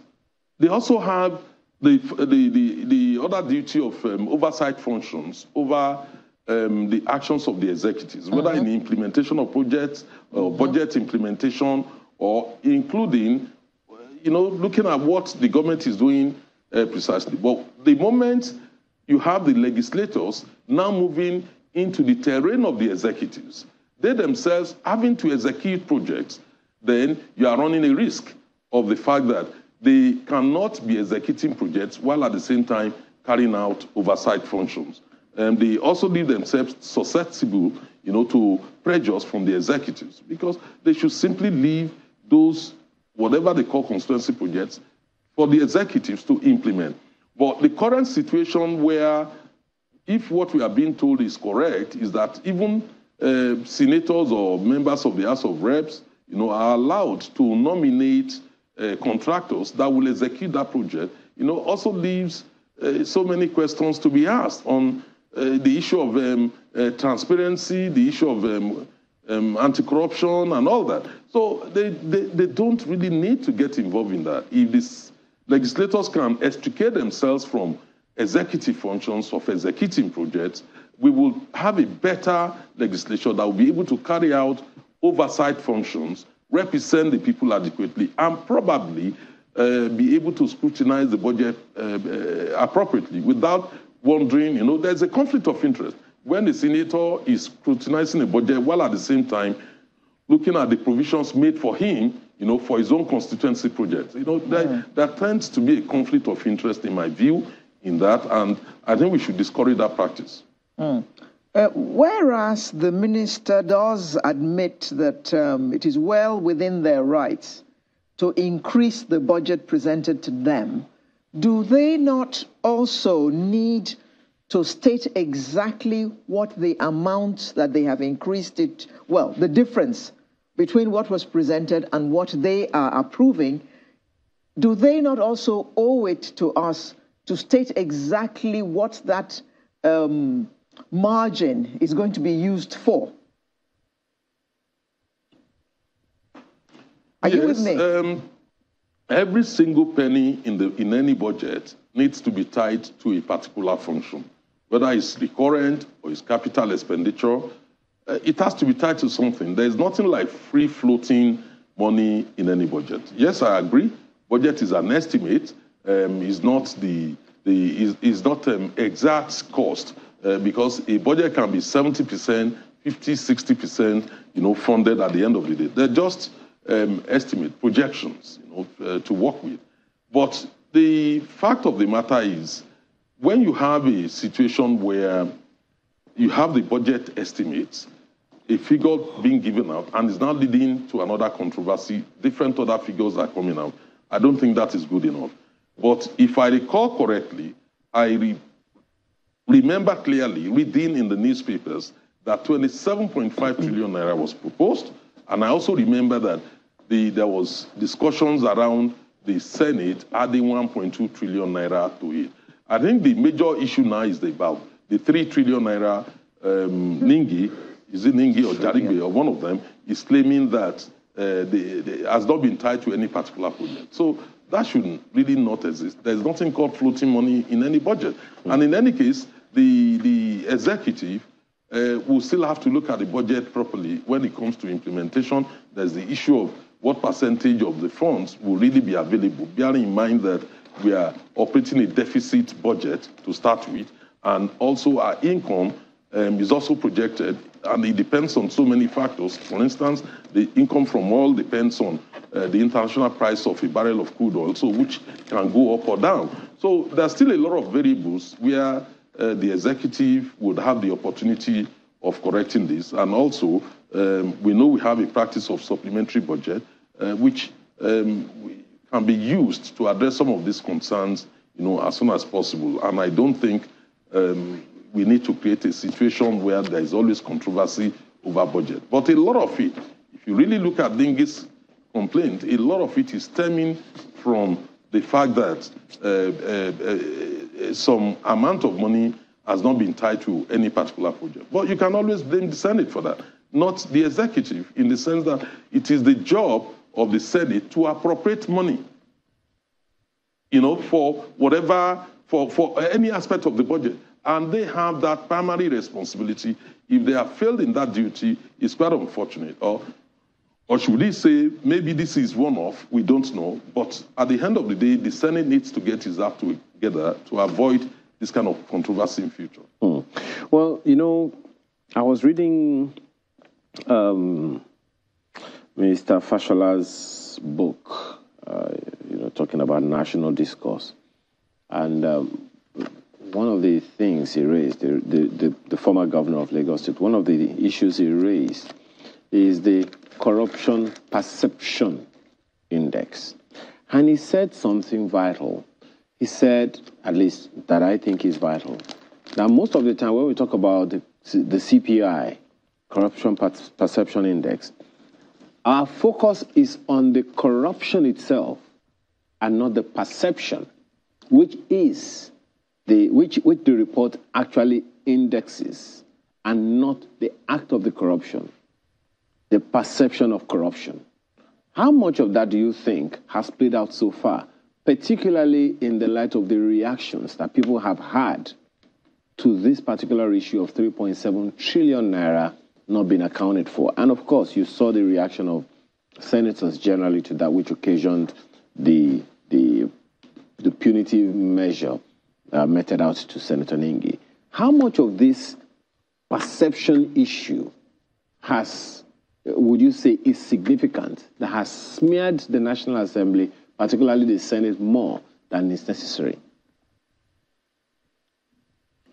Yeah, on this issue of perception, I would say Ningi, again presented himself, very negatively. I would have been more comfortable with Nengi just talking about the issues of the budget without linking it, to his own to his own ethnic or zonal area in the country. That shows he presented himself as not only biased but as an ethnic national champion, and I'm not comfortable with that.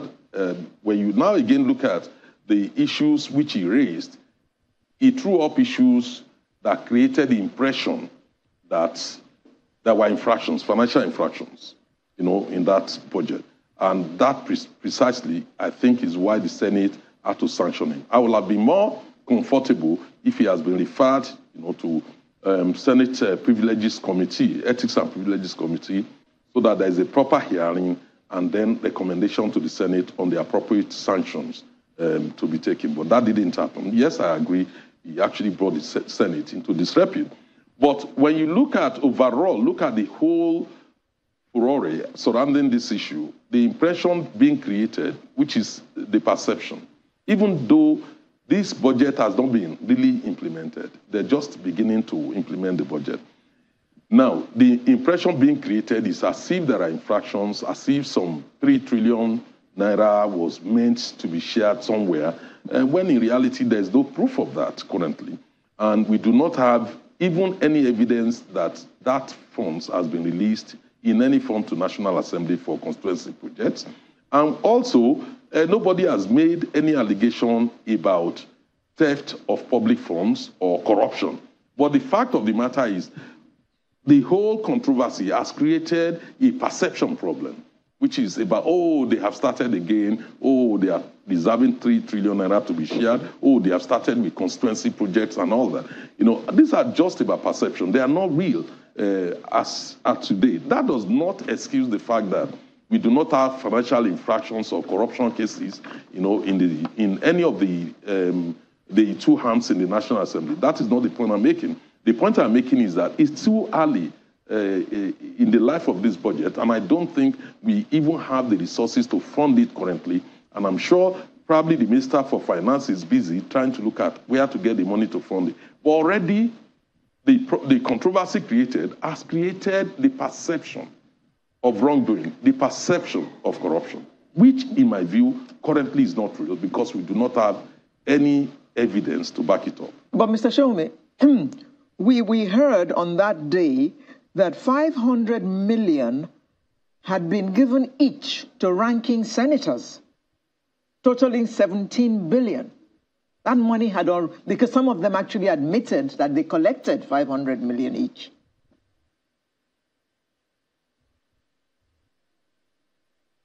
Well, I had that too, but my own understanding of how constituency projects work is that the cash is not actually given to those senators, that they are allowed to nominate projects. Maybe this is different now, I don't know.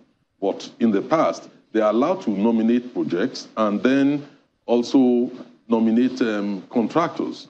And through that, the funds are paid to those contractors directly. Of course, that gives room, for some bargaining, some negotiations between the proxy contractor, and whoever constituency projects is being implemented. So we all know that system.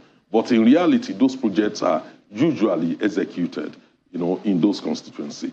But if indeed it is true that 500 million naira is given directly to senators, to implement projects. Again, I would say currently we still do not have any evidence that they have not implemented that project because it's too early, in the year. This is March. Okay. If in reality they have been given, then I would say that they've left themselves vulnerable to perception of being corrupt, one. Number two, what is their business, trying to execute projects directly? Who will now carry out oversight functions on those projects? Okay. They will now be reneging on one of the major duties of a legislator, of a senator. If they are doing the project themselves, then who will now carry out the oversight function? Okay. And also, it leaves them in a weaker position of being able to carry out oversight functions on executive projects because they themselves are involved in the process of execution of projects. So these are serious concerns which need to be relooked into by the National Assembly with a view to ensure that we can erase the perception of corruption even when they are not real, but simply because of the current practices of senators and members of House of Reps getting involved in the implementation of projects directly. And Mr. Shomi, if you recall, one of them did say that Ningi's action was calculated to cause disaffection between lawmakers and the people. Do you remember that? Yes. Yes. Yes, and I think he was making reference. Yes. Go ahead. Mr. Shomi, go on. Yeah, can I go on? Yes. Yeah, I think the issue of incitement, stems from the fact that Ningi made a direct, link between the 3 trillion naira, which is claiming has not been appropriated, was appropriated for without being tied to a particular project, and the North. That is playing, the North-South divide. A distinguished senator of the Federal Republic of Nigeria cannot be seen to be inciting a section of the country against the other. And that's exactly, in my view, what Ningi tried to do. That is totally wrong. And those senators that pointed that out to Ningi are also correct. Senators are expected to behave in a distinguished way.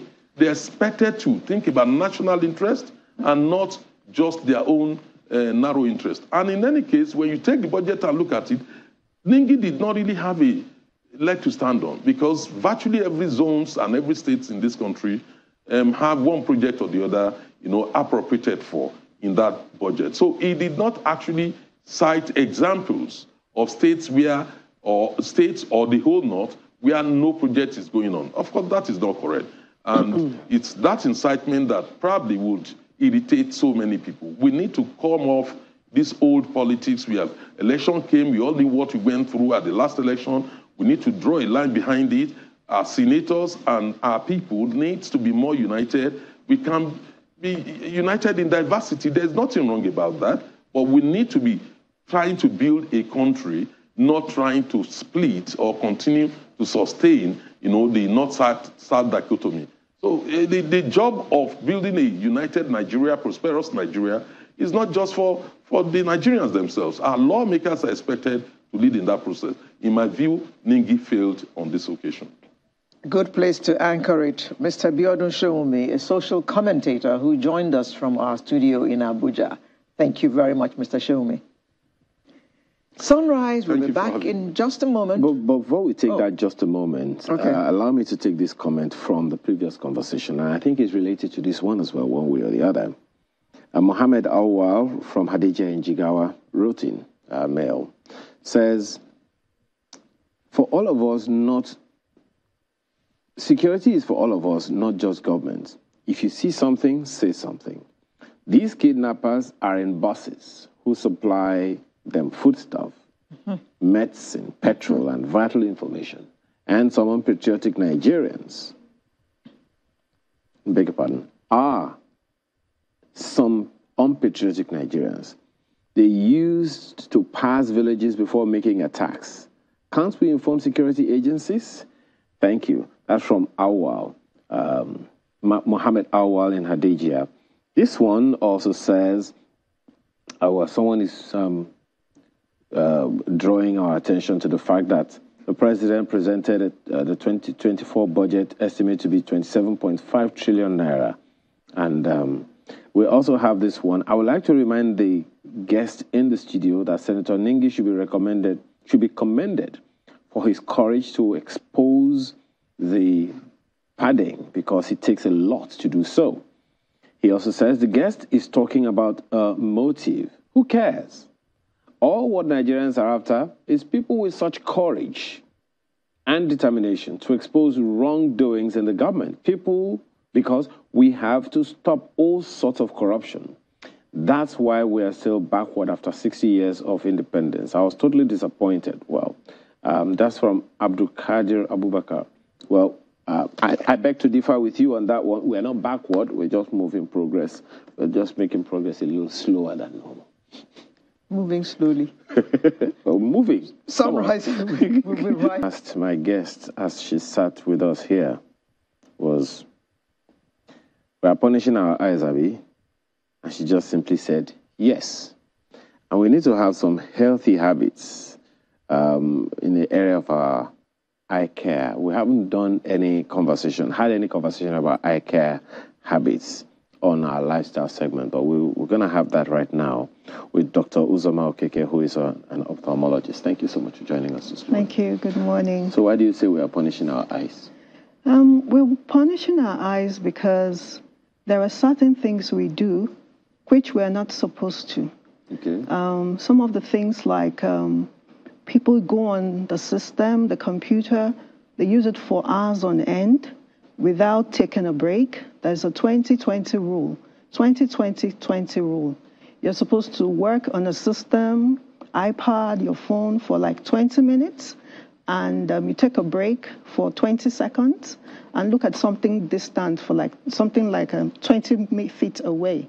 So we need to take better care of our eyes. Pause.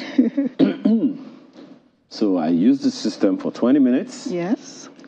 Then I look away from it for 20 minutes. 20 seconds. 20 seconds. Yes. And then rest I look your away eyes. At something for... Something distant, about 20 feet away. Is she 20 feet? No, she's not 20 well, feet. 20 feet, 20 meters, just something at a distance. That's a bit difficult. Because, I mean, let's think about the children. That's where the bad eyesight starts from. Yes. I mean, a child is playing a game on her phone. Or just looking at the screen. And you are saying she should do 20 minutes and then look. Mama, how far? No, we need to... I'm sure you say that to your children all the time and they don't listen to you.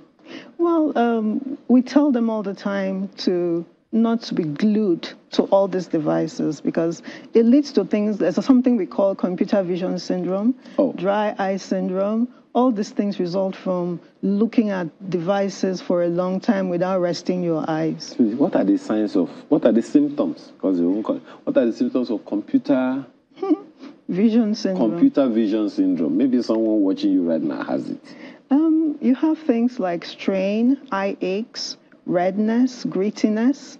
They complain, oh, my eyes ache from excessive exposure to all these devices. Okay. There was no computer when we were growing up, but we still have bad eyes. Yes, we have bad eyes because we don't pay attention to the things we're supposed to do. Things like nutrition plays a very important role. I like to say that we're not just what we think, we are also what we eat. Okay. Things like fruits and vegetables, they have a lot of antioxidants, phytonutrients that help to protect our eyes, protect the area fruits of and keen vegetables, vision. people. Fruits and vegetables. So they've come back for you again. So those things are very important. Carrots. You know, examination, annual examination for those who are middle-aged and above. Annual? Yes, annual examinations. Okay. Yes, from a qualified eye care professional. And then even at milestones at birth, when children start school, and when you're about starting work, your eyes should be examined so that we can pick up signs and symptoms of diseases that are sometimes asymptomatic, like glaucoma. Because if it's detected early, then we can treat it and manage it. Do me one favor, madam. Yes. Before we get into getting too deep, tell us the stages, if you can, of that the eye or our eyes go through our lives, from birth to toddler to and on like that. Are there stages that our eyes go through, and what are the peculiar things we need to do, habits that we need to cultivate for each of those stages of our lives? Okay, so at birth, especially for children who are preterm, they have what we call retinopathy of prematurity. So at birth, the eyes should be examined. for developmental anomalies. And the eyes develop from birth to age 2. So if a child has refractive errors, that's a good time to pick it up. What's that? Refractive errors, inability to see clearly. So there are different types. You have myopia, hyperopia, astigmatism. So at a young age is a time to pick it up, because after a particular age, the eyes may never get to see clearly. That's what we call amblyopia. So before school age, the eye should be examined to find out whether there are any refractive errors. Okay. For the parents, are there things they need to do in terms of caring for the child? Yes, you observe. I see mothers, the children almost fall into the television and they think it's normal. So when a child sits very close to the TV or brings the objects to their eyes very close, know there's something wrong, they should go and see an eye care professional, okay? Then you can observe, they should supervise the children when they're playing, because a lot of children come in with penetrating eye diseases from sharp objects. They hold their pencils and their pen like this, and they're playing unsupervised. They can fall on it and have injuries to their eyes. So these are things parents can do when the children are small to prevent eye injuries and also detect errors early. Okay, so from age 2? Yes, from age 2. So watch out for developmental glaucomas, watch out for cataracts. So these are things, once you notice a child is not seeing very well, observe how they walk. Observe their reaction to light. Some of them have, when you put on the lights, they turn their face away, they tear a lot. So some of these things will give you a pointer, there's something wrong, I need to have this child checked out.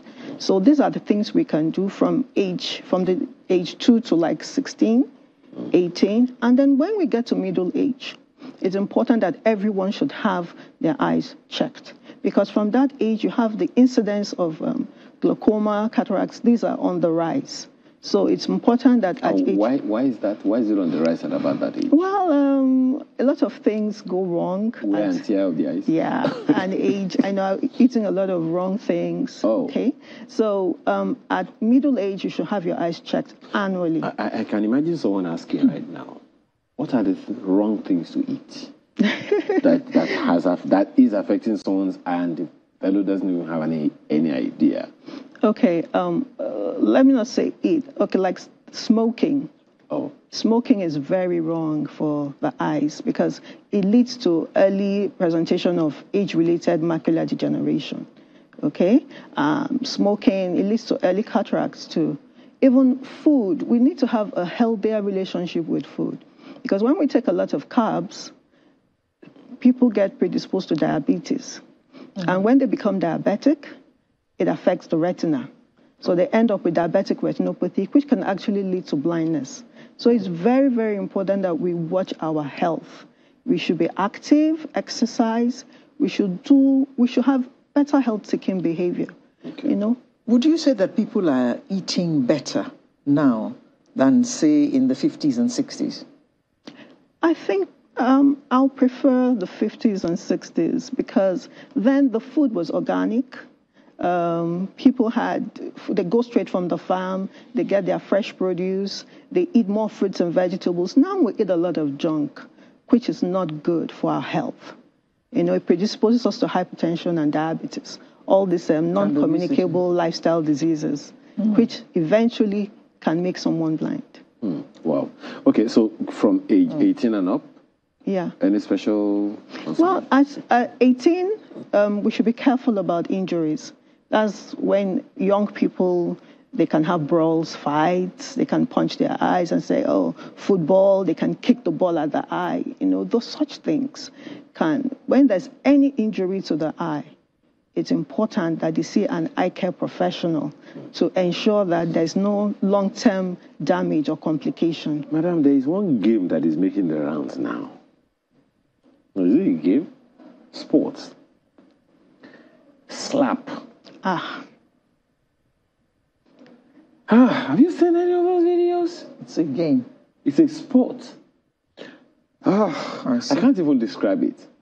You stand in front, you hold something behind you, and then someone gives you No, those slaps are not dirty. A good whack. No, those slaps are not dirty. No.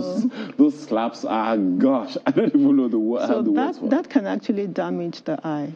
You know, the trauma. The eye is enclosed in a bony socket. So when there's a slap, there will be what we call compression. Are you going to call those ones a slap?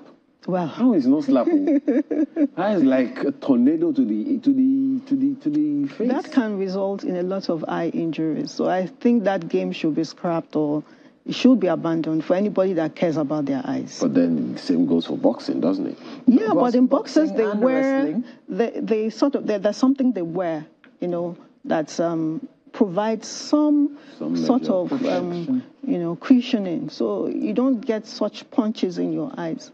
You know, but when you hit your eye against something or someone's, punches you, it causes damage to the eye. It can even cause retinal detachment, macular holes. So such things are very serious problems that you don't want to have.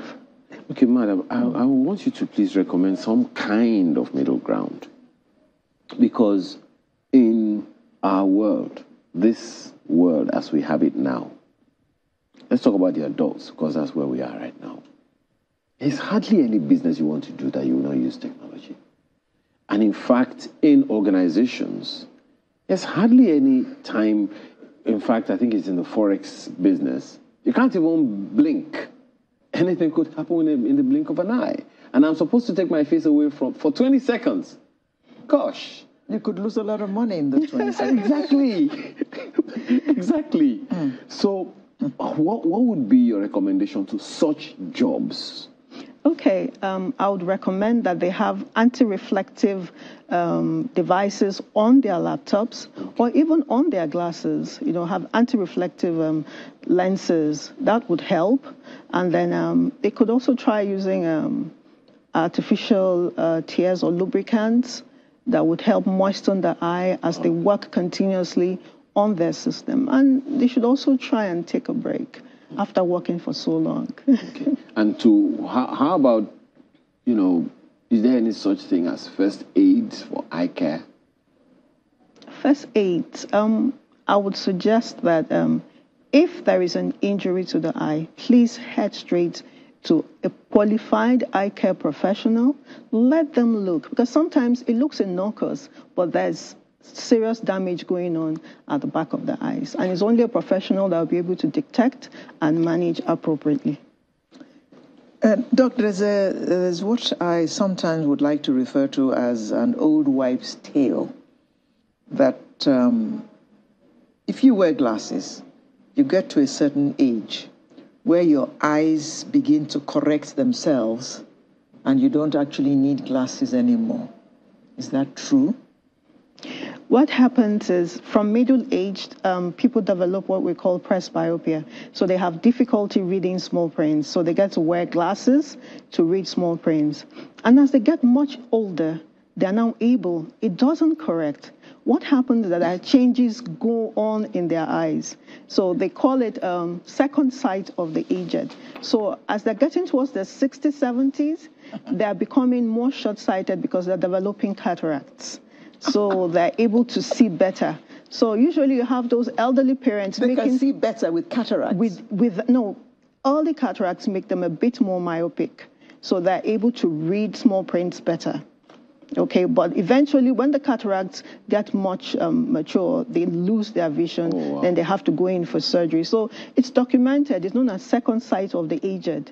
So they make fun of their middle-aged children. Oh, I've dropped my glasses. You still need glasses to read.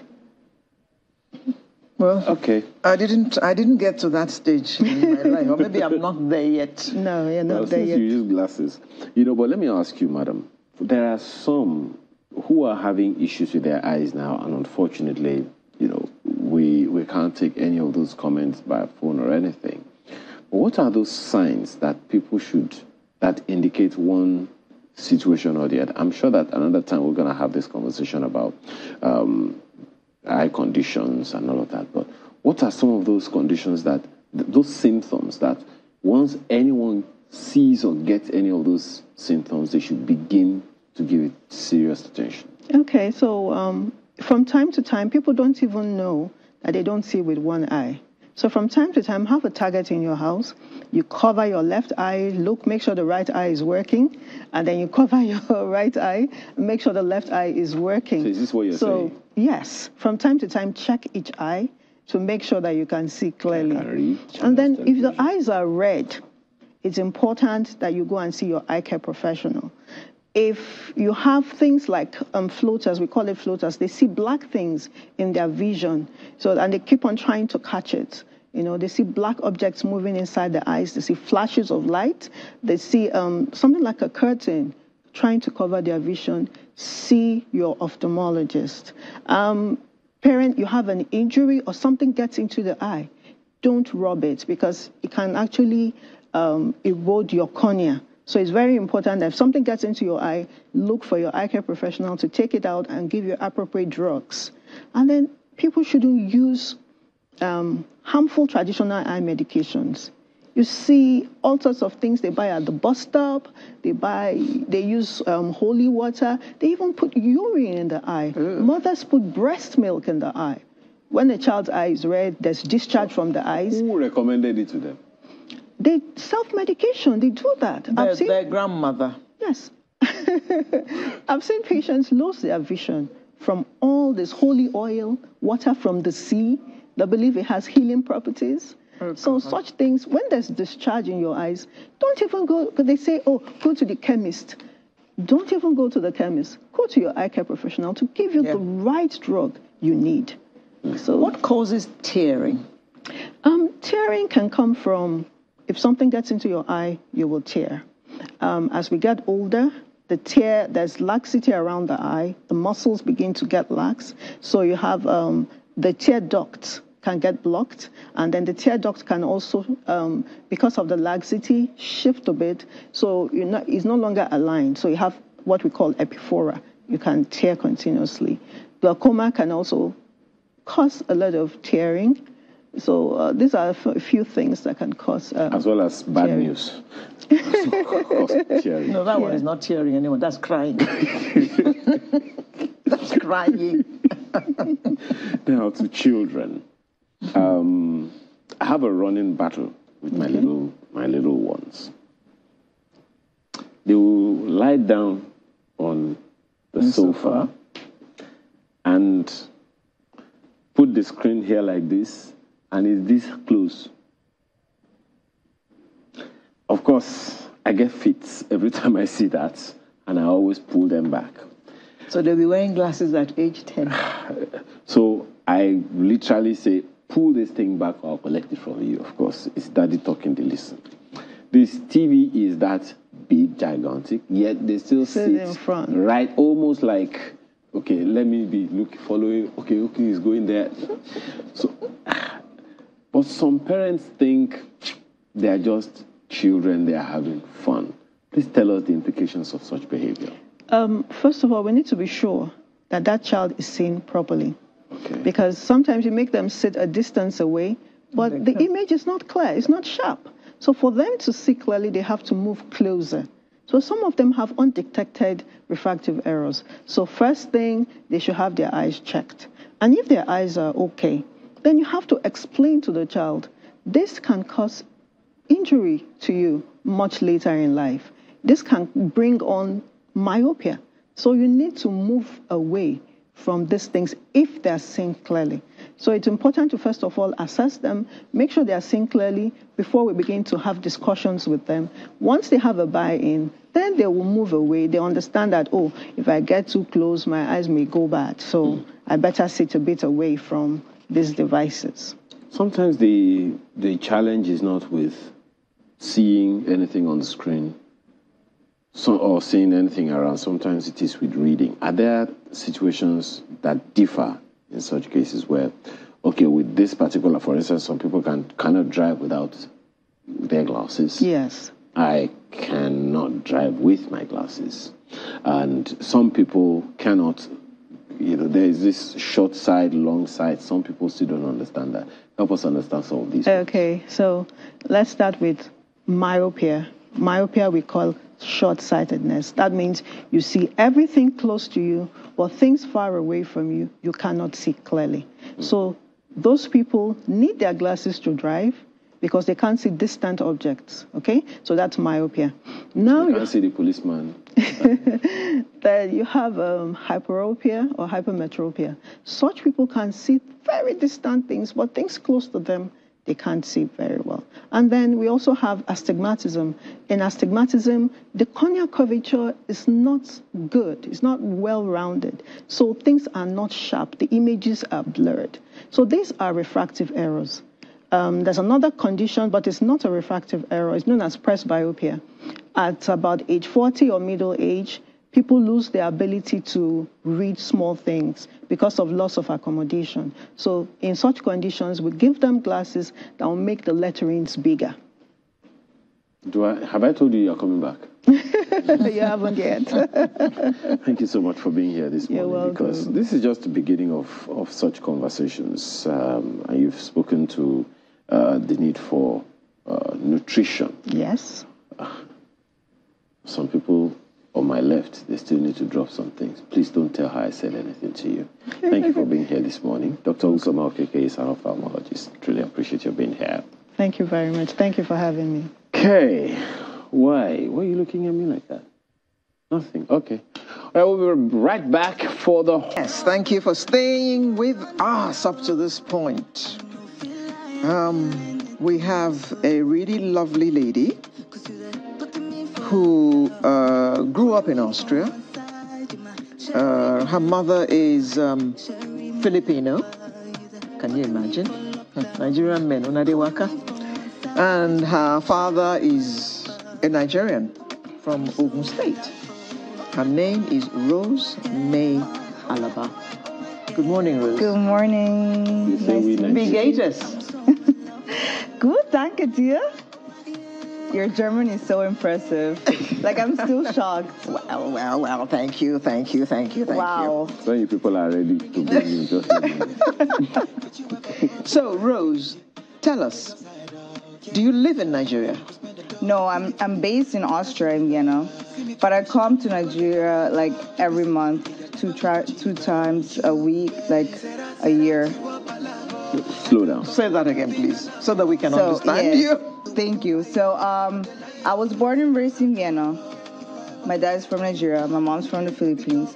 But I have been coming back to Nigeria since 2017 every year. Oh, every year? Every year. A couple of times a year. So, what brings you to Nigeria so often? Well, actually, like, when I started doing music, I've been doing music for a while now. And in the midst of, like, finding my sound, I got connected to my roots again. I like that. I traveled back to Nigeria in 2017, just to get connected with my roots again. But then I met, like, a couple of really, really great musicians, producers, and I was like, wow, I think I'm loving this vibe. I think I need to come back more often. And that's how I stumbled into Afrobeats, actually.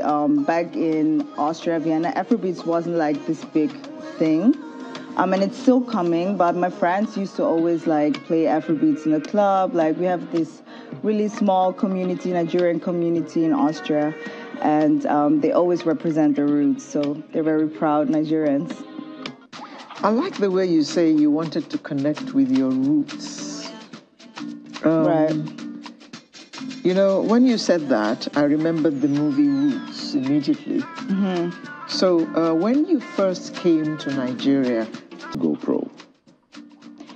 So I started acting, first of all. I started acting 3 years.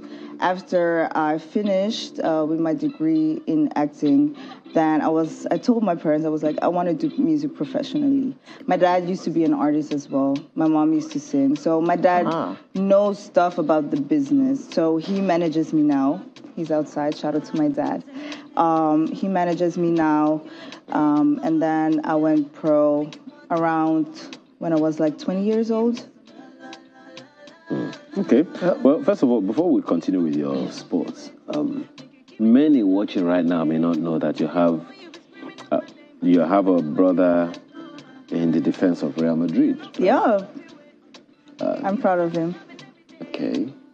So, football. Which team do you support? Real Madrid. Of what course. a question.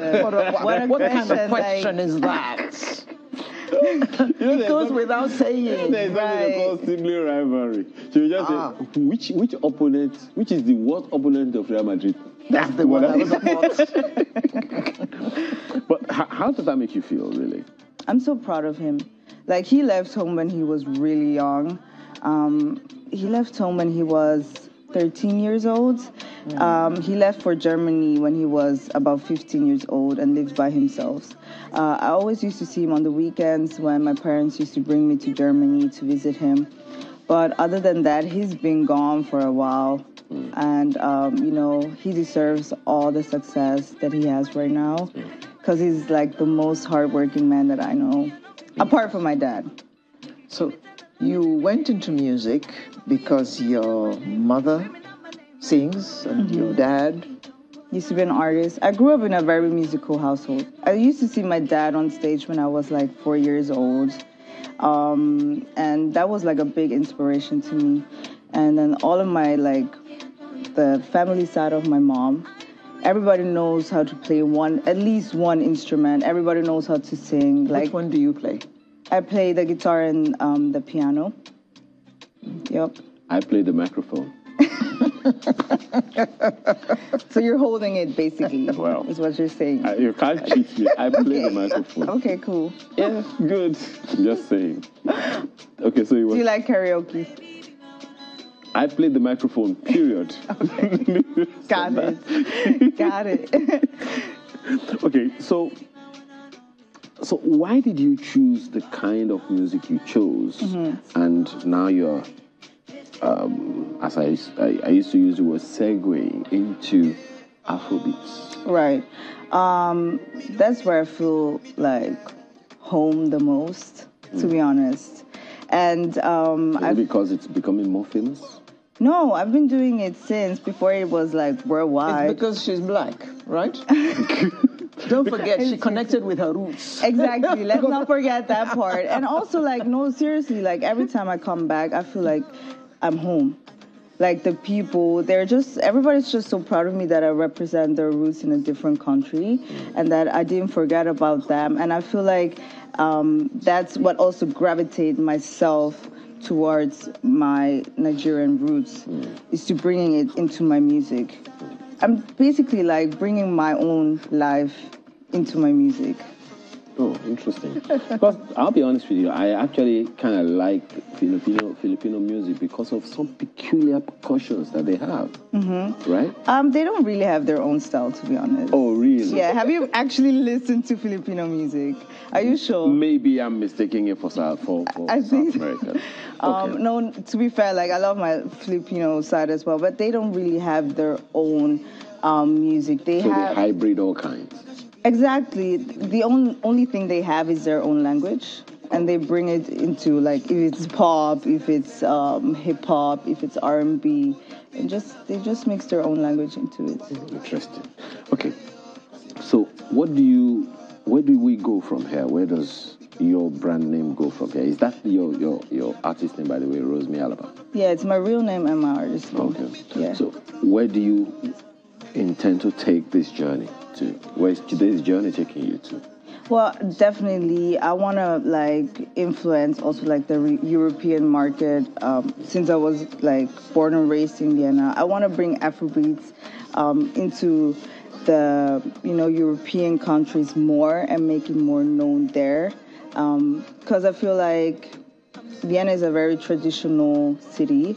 Like, Austria is a very traditional country, so is Germany. Classical. And Swiss. Right, exactly. But I feel like I have the power to actually, like, break this kind of tradition and make Afrobeats more known there. Okay, so I'm sure you've started that already. How are they reacting to Afrobeats in Austria? I mean, they love it. Because they're very conservative. They're very conservative. You got it right. They're very, very conservative. But I feel like by time, like, Afrobeats will be so worldwide that they have to play it. It's getting worldwide already. Exactly. You go to some event somewhere in the US or somewhere in England, and you will hear it. And during the break time, they're playing Afro beats, and your head is just getting bigger and bigger. Say, you were in the stadium. That's our music. Right. You go to a football match, an international football match. Exactly. During halftime, they're playing it. Our music. Come down. They're playing our music. Right. Which is your favorite? My favorite what? Afrobeat song. My favorite Afrobeat song. Or at least one. Probably the last song that I just dropped, Lockdown 2.0. featuring Why am I not Camido. surprised, really? But which of the artists, which Nigerian artist or African artist inspired you to go Afrobeats? Actually, it was like, you might even laugh, but I used to listen to P Square. And I loved how they mixed like the R&B vibes into the Afrobeats and made it more like the fusion and make it more Afro-pop. Mm-hmm. Yeah. Chop my money. I think Kool and the Gang had that kind of vibe as well. Mm-hmm. Did a lot of funk with R&B. So maybe that's one of the inspirations there. Now, how are young people reacting to Afrobeats? Just my question. In Austria, they're loving it, and I feel like it's the young people's work as well that Afrobeats has a place in Austria as well, because we have a lot of as I said, African communities in Austria doing events where they have Afrobeats. Doing dance classes, Afro dance classes as well. So I feel like it's our generation right now who's bringing it more into the scene and making it more known. Okay, we've played at least two of your videos today, and I see that you collaborated with one artist there. Tell us. I mean, you talked about Lockdown 2.0? Yes. So who are you featuring this time, Alera? Just asking. I mean, you can come and join if you want to. What's this video you're making? The single is called More. It's just by myself. I'm not going to feature anybody on this song. And I'm shooting the video tomorrow for it, and it's dropping on the 27th of March this month. And I'm super excited about that. Why did you choose to come and shoot it in Nigeria?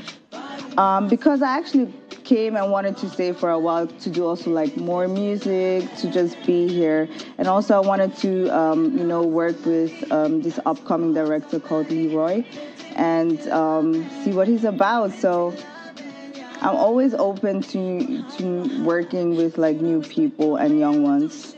Okay. Have you connected with any Afrobeats people in Nigeria? Yes, I've been doing music with a lot of producers as well. I'm going to drop a song with Young John. I'm going to have a track with Odumodu Black. So there is a lot of things pending already. Things are happening. Things are happening. Good. So we expect to hear a lot more about you this year. Yes, a lot definitely. is coming out this year. A lot is coming this year, and now thank God the pandemic is over because I couldn't come. But now I'll be coming more often. Yes. I'm definitely thinking having a base here. Home is home. Right. Rose May Alaba. Do we have any messages? No. Okay. Her name, Rose May Alaba. Anyway, that's another story for another day. Thank you so much for being here today. We wish you all the best. Thank you. And we're happy that you have connected with your roots.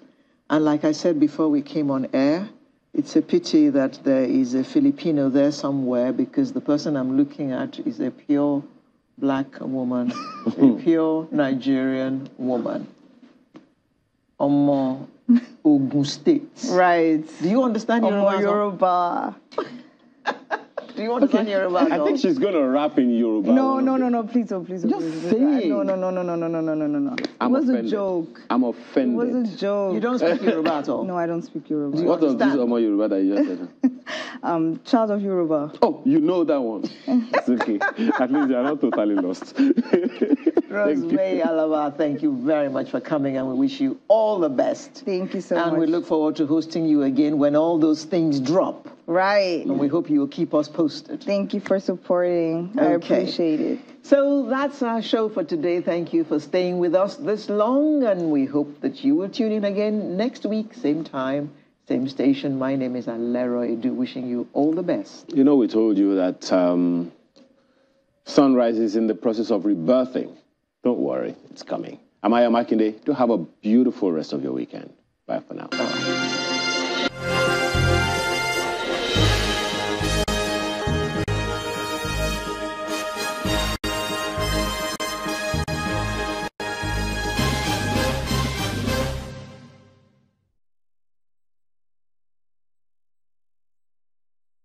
How does double digits affect your purchasing power? What about ballooning debts? Business Team every weekday at 1 p.m. on Business Incorporated, only on Channels Television.